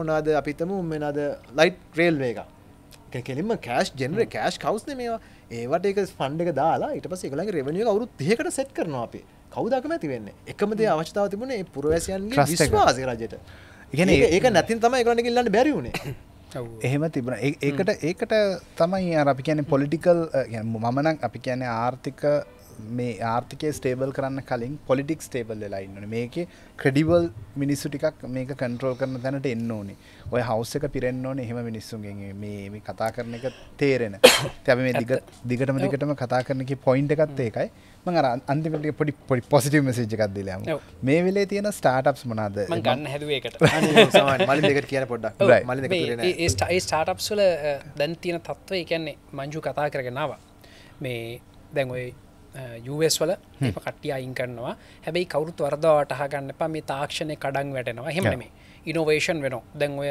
මෙටා එකෙත් බලන්න අයින් කරලා තියෙන්නේ කස්ටමර් සර්විස් ඒ කස්ටමර් සර්විස් කට්ටිය අයින් කරේ sorry ඒ කස්ටමර් සර්විස් අයින් කරන්නේ ඒගොල්ලෝ ඒක AI වලින් ඔටෝමේට් කළා wow හොඳට අර රුටීන් ජොබ්ස් ටික තමයි ඒගොල්ලෝ අයින් කරන්නේ මේක කොයි වෙලේ හරි හැලෙනවා ඇත්තටම වෙලාවකදී හැබැයි ඒගොල්ලන්ගේ AR ඩෙවලොප්මන්ට් හොඳට වෙනවා නේද දැන් ඔයගොල්ලෝ බලන්න බ්‍රූනෝ මෙටා එකෙත් ඔය සපෝට් ස්ටාෆ් ඒ වගේ කට්ටිය අයින් කරලා තිබුණාට දැන් ඔයගොල්ලෝ දකින්න ඇති Quest headset එක ඊටාම හොඳට හදලා තියෙනවා ඒ කියන්නේ ඒ වගේම හොඳ ප්‍රයිස් ටැග් එකකුත් තියෙන 1500ක් ඒක ඔව් ඒ වගේ මේ ඒගොල්ලෝ අවශ්‍ය තැන් වල ඉන්වෙස්ට් කරන් ඉන්නවා ඒ කියන්නේ ඊළඟ අවුරුදු 10 විෂන් එක මාක් සගබර්ග් ගාව තියෙනවා හැබැයි ඉතින් මේ වෙලාවේ අර මේ මොහොත පහු කරගන්න එපා ඒකට කරපු වැඩක් මේක මම අහන්න ගියේ අපි ලංකාවේ මේ වෙලාවේ අර මං කිව්වා වගේ ආයෝජනය කරන්න මුදලුත් තියන අයට වෙන අනිත් ව්‍යාපාර ආයෝජන ශේෂ්ත්‍ර ඔක්කොම වගේ කඩාගෙන වැටිලා තියෙන වෙලාවක මං හිතන්නේ අපි එදත් මංජුකෝ මේ වෙලාවේ තියෙන හොඳ ආයෝජන අවස්ථාවක් තමයි ස්ටාර්ට්අප් එකක් ස්ටාර්ට්අප්ස් වලට පුළුවන් නම් ග්ලෝබල් ස්කේල් එක ලංකාවේ නෙමෙයි right ලංකාවට නෙමෙයි ලෝකල් නෙමෙයි ග්ලෝබල් ස්කේල් එකේ ස්ටාර්ට්අප් එකක් පටන් ගන්න. අපි නිකන් සරල අදහසක් දෙන්න බැරිද මම මේ වෙලාවේ තියෙන ග්ලෝබල් ට්‍රෙන්ඩ්ස් එක මොන වගේ ස්ටාර්ට්අප්ස් වලටද ඉඩ තියෙන්නේ කියලා මංජු මලින්දට මේ ගොඩක් එලබරේට් කරලා කියන්න ගන්න පුළුවන් මොකද මලින්ද ගොඩක් වෙලාට එන්ටර්ප්‍රෙනර්ස් එක්ක වැඩ කරන ඉඳා මම සාමාන්‍යයෙන් කියන්නේ ඉන්වෙස්ට්මන්ට් පොයින්ට් ඔෆ් view එකෙන් මම දෙන්නම් ඕනෙම ඉමර්ජින් ටෙක්නොලොජිස් පැත්ත ගත්තොත් එම මෙතන දැන් ටෙක්නොලොජිස් කියන්නේ තවදුරටත් මේ තාක්ෂණික ශාස්ත්‍රය නෙමෙයි ටෙක්නොලොජි ඩ්‍රිවන් ඕනෙම ඉන්ඩස්ට්‍රි එකක් වෙන්න පුළුවන් ඒක බයෝමෙඩිකල් ඔව් මොකද මම දැක්ක කමෙන්ට්ස් වලත් තියෙනවා ටෙක්නොලොජි නොවන දේවල් තියෙනවා අද වෙනකොට හැම දෙයකම ටෙක්නොලොජිනේ පාවිච්චි කරනවානේ ඒක තාක්ෂණය භාවිතා කරන ඕනෑම අලුත් ශාස්ත්‍රයකට ආරම්භ කරන්න ඉමර්ජින් ටෙක්නොලොජිස් ඒවා ගොඩාක් තියෙනවා ආටිෆිෂල් ඉන්ටෙලිජන්ස් ඉඳලා එතකොට ක්ලවුඩ් කම්පියුටින් වෙන්න පුළුවන් බ්ලොක් චේන් වෙන්න පුළුවන් එතකොට මොනවද බිග් ඩේටා සම්බන්ධ දේවල් වෙන්න පුළුවන් අසීමිතයිනේ virtual reality augmented reality වෙන්න පුළුවන් ඔතන තියෙන වැඩේ මංශු දැන් artificial intelligence කියවම ගොඩක් කට්ටිය කල්පනා කරන්නේ මේ AI එක අපි කෝඩ් කරන්න ඩෙවලොප් කරනවා කියලා. එහෙම නෑ. බඩු තියෙනවා. දැන් මගේ මේ හොඳම උදාහරණයක් මේ මගේ යාළුවෙක් ඉන්නවා වෙබ්සයිට් එකක් කරනවා. එයාට පොඩි ටැග් ලයින් එකක් හදාගන්න ඕන. එයා සාමාන්‍යයෙන් හිමුණා දැන් මම රයිටර් කෙනෙක්නේ. මට කියනවා මචං මෙන්න මෙහෙමයක් ඕන පොඩ්ඩක් ලියලා දෙන්න කියලා. මම ඒ වෙලාවේ පොඩ්ඩක් මගේ ඔෆිස් එකේ නෙමෙයි එළියේ හිටියේ. මම කිව්වා මචං මට පොඩි වෙලාවක් දෙන්න මම ඔෆිස් එකට ගිහලා ඔක ලියලා එවන්නම් කියලා. හැබැයි මට පස්සේ මතක් වුණා ඒක AI එකට දාලා ලියා ගන්න පුළුවන් නේ. මං කිව්වා මේ ඔයා පොඩ්ඩක් ගහන්න OpenAI playground කියලා. එතන ගිහලා ඔයාගේ requirement එක type කරන්න කියලා. ලියලා දීලා ඒක. දැන් ඒකට මං ගෙදරකට වැඩේ වෙලත් ඉවරයි. අර ඒ හින්දා මේ ටෙක්නොලොජි තියෙනවා. හැබැයි දැන් මෙයා රයිටර් කෙනෙක් නෙමෙයි කලාකාරයෙක් අත්‍තරම. එක්තරා කලාකාරයෙක් නෙමෙයි රයිටර් කෙනෙක් කියන්නේ. content creator කෙනෙක් කියන්නේ. මෙයා AI ඩිවලප් කරන්න ඕන්න හැබැයි AI යස් කරන්න තමන්ගේ වැඩවලට අලුත් බිස්නස් එකක් පටන් ගන්න මේ තියෙන ටෙක්නෝලජි පාවිච්චි කරන්න දැන් අපි හැමදාම් මංජු කතා කරනවන මේ වර්චුවල් රියාලිටි ඔග්මෙන්ටඩ් රියාලිටි මේ දැන් කවුරුත් ඒවා හදන්න යන්න එපා හිතන්න කෙනෙක් ඉන්නවා ටුවරිසම් කරන්න ඔයාගේ ක්ලයන්ට සීගිරිය එන්න කලින් පොඩ්ඩක් පෙන්න්න අන්න VR පාවිච්චි කර ටීස එකක් දෙන්න පොඩි ටීස එකක් දෙන්න අන්න ඒක එතක ටුවරිසම් ලින්න කටට VR පාවිච්චි කරන්න පුළුවන් අන්න ඒකැන මේ වර්දවට හගන්න එපා මේ අපි කියන්න හැමෝට මේ ඔක්කොම නවත්තල ඇවිල්ල මේ කෝඩින් කරන්න ඔන්න කෝඩි කරන්න පැහැදිලි තාක්ෂණය පාවිච්චි කළ තමන් මේ එන්න විශේෂ තින රෙවනිුව කලුතෙන් රෙවනි කලුතින් අඩ කරන්න පුළුවන් අලුදව එකතු කරන්න ඒවගේ දේවල්ලට තාමත් විශාල වශයෙන් කැපිටල එක එකතුවීම දෙමිතයි කැපිටල එක සහ ටැලන්ට දෙකම හොඳ එකන ගලෝබල් ලෙවල් එක අලුත් කොන්සෙප් එකක් වෙනවන ගොඩක් හොඳ මොකද ඒක තුළ තමයි අලුතින් මාකට් එකක් ක්‍රියේට් කරගන්න පුළුවන් ඉන්නේ නැත්නම් මේ මාකට් එකක් අලුතෙන් ඩෙවලොප් කරගන්න පුළුවන් ඉන්නේ අන්නේ අවස්ථාව ගන්න තියෙන අර ගොඩක් සැචුරේට් වෙච්ච ඒවට යන්නේ නැතුව අලුත් ඒවාට යන්න බාන්න මොකද තාමත්ම උනන්දුවෙන් බලන් ඉන්නවා ආයෝජකයෝ ඒ වගේ තැන් වලට ආයෝජකයෝ සහ මේ දැන් මේ ටැලන්ට් එක දෙකම දැන් ලංකාවේ ටුවරිසම් ඉන්ඩස්ට්‍රික වැටල නිබරුණු තියෙන්නේ දැ මේක උඩට ගන්න අපි පොඩ්ඩක් කලුතෙන් කල්පනා කරන්න එපයි දැන් ලංකා ටුවරිසම් ඉන්ඩස්ට්‍රික හිතන්න අපිට හොඳ හොටෙල්ල එකත්තර ලස්සනයි තැන දැ හැබැයි කවරු හරි පිටරටන්න ෆොරින කෙනෙක් මෙතැන්ට එන්න බයයි කියලා හදන්න 360 VR එක්ස්පීරියන්ස එක එය එහින්දම් බල්ලා ආශාමරු කියල හිතලයාට පොඩ්ඩක් එන්න හිතයි ප්‍රබිලිටික වැඩිවේ එන්න තියෙන එහෙමනතු මේ ඒර් හදන්න එන්න එපා ඒර් තියෙනවා ඔන්න අපිට කියන්න අපි හදල දෙන්න හොඳ මේ හැබැයි බලන්න ඒ වගේ දෙයක් හදලා ගෙස්ට් කෙනෙක් එන්න තින ප්‍රබිලිටික ඉන්ක්‍රීස් කරගන්න දැන් අපි දැකල් තියෙනවා මේ ඔය ටෙස්ලා වෙබ්සයිට් එකට ගියම් ටෙස්ලා එක කස්ටමයිස් කරන්න පුළුවන් BMW හැමෝගෙම තියෙනවා මේ ඒ වගේ දැන් මේවා ටෙක්නෝලොජි අවේලබල් ටෙක්නෝලොජි අවේලබල් හින්දා පොඩ්ඩක් එන්නේ ටෙක්නෝලොජි මොනවද කියලා පොඩි රිසර්ච් එකක් කරන්න මොනවද කොහොමද වෙබ්සයිට් එකක් තව ලස්සනට හදන්න පුළුවන් ඒ වගේම YouTube වල තියෙනවා මේ 360 වීඩියෝස් කියලා අපිට 360 වීඩියෝ එකක් රෙකෝඩ් කරන එක හරිම සිම්පල් අපි ඕන දවසක මෙතනදීම කරමු හරිම සිම්පල් හොඳද ඕන කෙනෙක්ට පුළුවන් කරන්න දැන් ඒක මේ අපි ඕන තව දවසක මෙතන 360 පොඩ්කාස්ට් එකක් රෙකෝඩ් කරන විතර බ්‍රෝනෝවත් පේනවා එතකොට කට්ටියට පුළුවන් මේ මැද ඉඳන් අපි තුන් දෙනාගේ කතා වහන් ඉන්න මේ වටේ බල බල එහෙම පුළුවන් හරි සිම්පල් මේ බඩු තියෙනවා මොකුත්ම කරන්න දෙයක් නැහැ කැමරා තියෙනවා අප්ලෝඩ් මේ පයිප්ලයින් එක තියෙනවා YouTube සපෝට් කරනවා ඔයාට අපි හිතමු VR හෙඩ්සෙට් එකක් ගන්නත් සල්ලි නැහැ කියලා කාඩ්බෝඩ් එකක් ගන්න අර කාඩ්බෝඩ් හෙඩ්සෙට් එක තියෙන ෆෝන් එක ඇතුළට දාන එක ඒකට ඒම කරාම YouTube වලට ඒක එනේබල් කරාම ඒක ස්ප්ලිට් වෙලා පේනවා අර එක්ස්පීරියන්ස් එකම නැතත් හොඳම නෑ බට් good enough මොකද අපේ ෆෝන් වලත් හොඳ රෙසලූෂන් තියෙන ඩිස්ප්ලේ එකක් තියෙනවා කිට්ටුවට එනවා එතකොට යට බලම් වටපිට බැලුවම මේ පැත්ත බැලුවම බරුණෝ පේනවා මේ පැත්ත බැලුවම මංජුයි මාවයි පේනවා එහෙම ඒවා තියෙනවා ඒවා ඔන්නවා බලනවා ඉන්ටිග්‍රේට් කරන්න බිස්නස් වලට දැන් මේ අපි ටෙක්නොලොජි වලින් අපිව සෙල්ලම් කරගෙන ඉන්නවා තමයි හැබැයි දැන් අපි දැන් සමහරලාට මම වගේ මේ ටෙක්නොලොජි ගැන එන්තූසියස්ට්ලා ඉන්නවනේ අපි ඕවා හදාගෙන තියන් ඉන්නවා කවුරු ඉල්ලුවත් දෙන්න කවුරුත් ඉල්ලන්නේ අපි ගොඩක්ලාට මෙයා විකුණන්නේ පිටරට මේ යුරෝපේ ඕස්ට්‍රේලියාවේ වගේ ඉන්න වෙන පිටරට ක්ලයන්ට් කෙනෙක් දැන් අපිට ඒවා ලංකාවේ කට්ටියට ටිකක් අඩු ගානකට දෙන්නත් පුළුවන් මොකද අපි දැන්ටම හදලා ඉවරයි මොකද අපි පිටරට ක්ලයන්ට් කෙනෙක්ට හදලා දැන් අපි තියන් ඉන්න ලයිබ්‍රරි එක මේ කවුරුේ දැන් හොටෙල් එකක එක්කෙනෙක් මෙන්න මෙහෙම එකක් ඉල්ලුවොත් තා මේ අපි ගා බඩු තියෙනවා හොඳද කවුරුත් ඉල්ලන්නේ නැහැ මං කියන්නේ මේ බිස්නස් ලංකාවේ බිස්නස් කරන කට්ටියට තව ටිකක් හිතන්න මේ මෙහෙම රිසර්ච් කරලා අයිඩියාස් අරගෙන නිකන් අපිටත් පොඩ්ඩක් චැලෙන්ජ් කරන්න දැන් මේ ඕගොල්ලෝ මෙන්න මෙහෙම එකක් හදලා දෙන්න අපිට මේ දැන් කාලෙකට කලින් ෆින්ගර් ප්‍රින්ට් එක මාර ටෙක්නොලොජි එකක් දැන් මංජු අපිට චැලෙන්ජ් කරනවා එහෙමනේ ෆින්ගර් ප්‍රින්ට් තියන්න බෑ එනකොටම ඩිටෙක්ට් වෙන්න ඕන දැන් මේ මංජු වගේ තව ඕන අපිට කට්ටිය ඒක මේ තාම කරගන්න අපිට බැරි වුණා නේද ෆේෂියල් රෙකග්නිෂන් දැන් මංජු අපිට චැලෙන්ජ් කරලා තියෙන්නේ දැන් මෙතනට එනකොටම දොර ඇරෙන්න ඕන මේ ඒ වගේ මේ බිස්නස් කරන කට්ටිය හිතන්නේ ඒ වගේ තව දේවල් මේ සමහරට බැරි වෙන්න පුළුවන් හැබැයි අඩු ගානේ අයිඩියා එක ගේන්න මේ එතකොට අපිට පුළුවන් අපි කියන්නේ මේ ටෙක්නොලොජි කරන කට්ටිය මේ අපි IT ඉන්ඩස්ට්‍රී එක තියෙන්නේ තනියෙන් රන් වෙන නෙමෙයි. අපි හැමතිස්සම කනෙක්ට් වෙලා තියෙන හැම තැනටම. ඒ හින්දා මේ අයිඩියා අරන් එන්න. right. අද සෑහෙන වෙලාවක් අපේ පොඩ්කාස්ට් එක කොච්චර වෙලා ගියද දන්නේ නැහැ. පෑන් එකමාරක් විතර තියෙනවා. මම ඒකේ කිසිම මේ ඔන්න මං අද පැදින් පැන්නේ නැහැ කියලා එනවා. අඩුවේ පැදින් පැන්නේ. මොකද හේතුව මේ ඒක හොඳ කන්වර්සේෂන් එකක් තිබුණා. මං හිතන්නේ අපිට ඊගාව සතියට දේවල් ටිකක් ඉතුරු කරලා තියෙනවා. බොහොම ස්තුතියි මංජු, බොහොම ස්තුතියි මලින්ද. අපි ආයි ලබන සතියේ ලබන සතියේ ඊළඟ පොඩ්කාස්ට් එකේ හම්බෙමු. Right. Thank you very much. Thank you.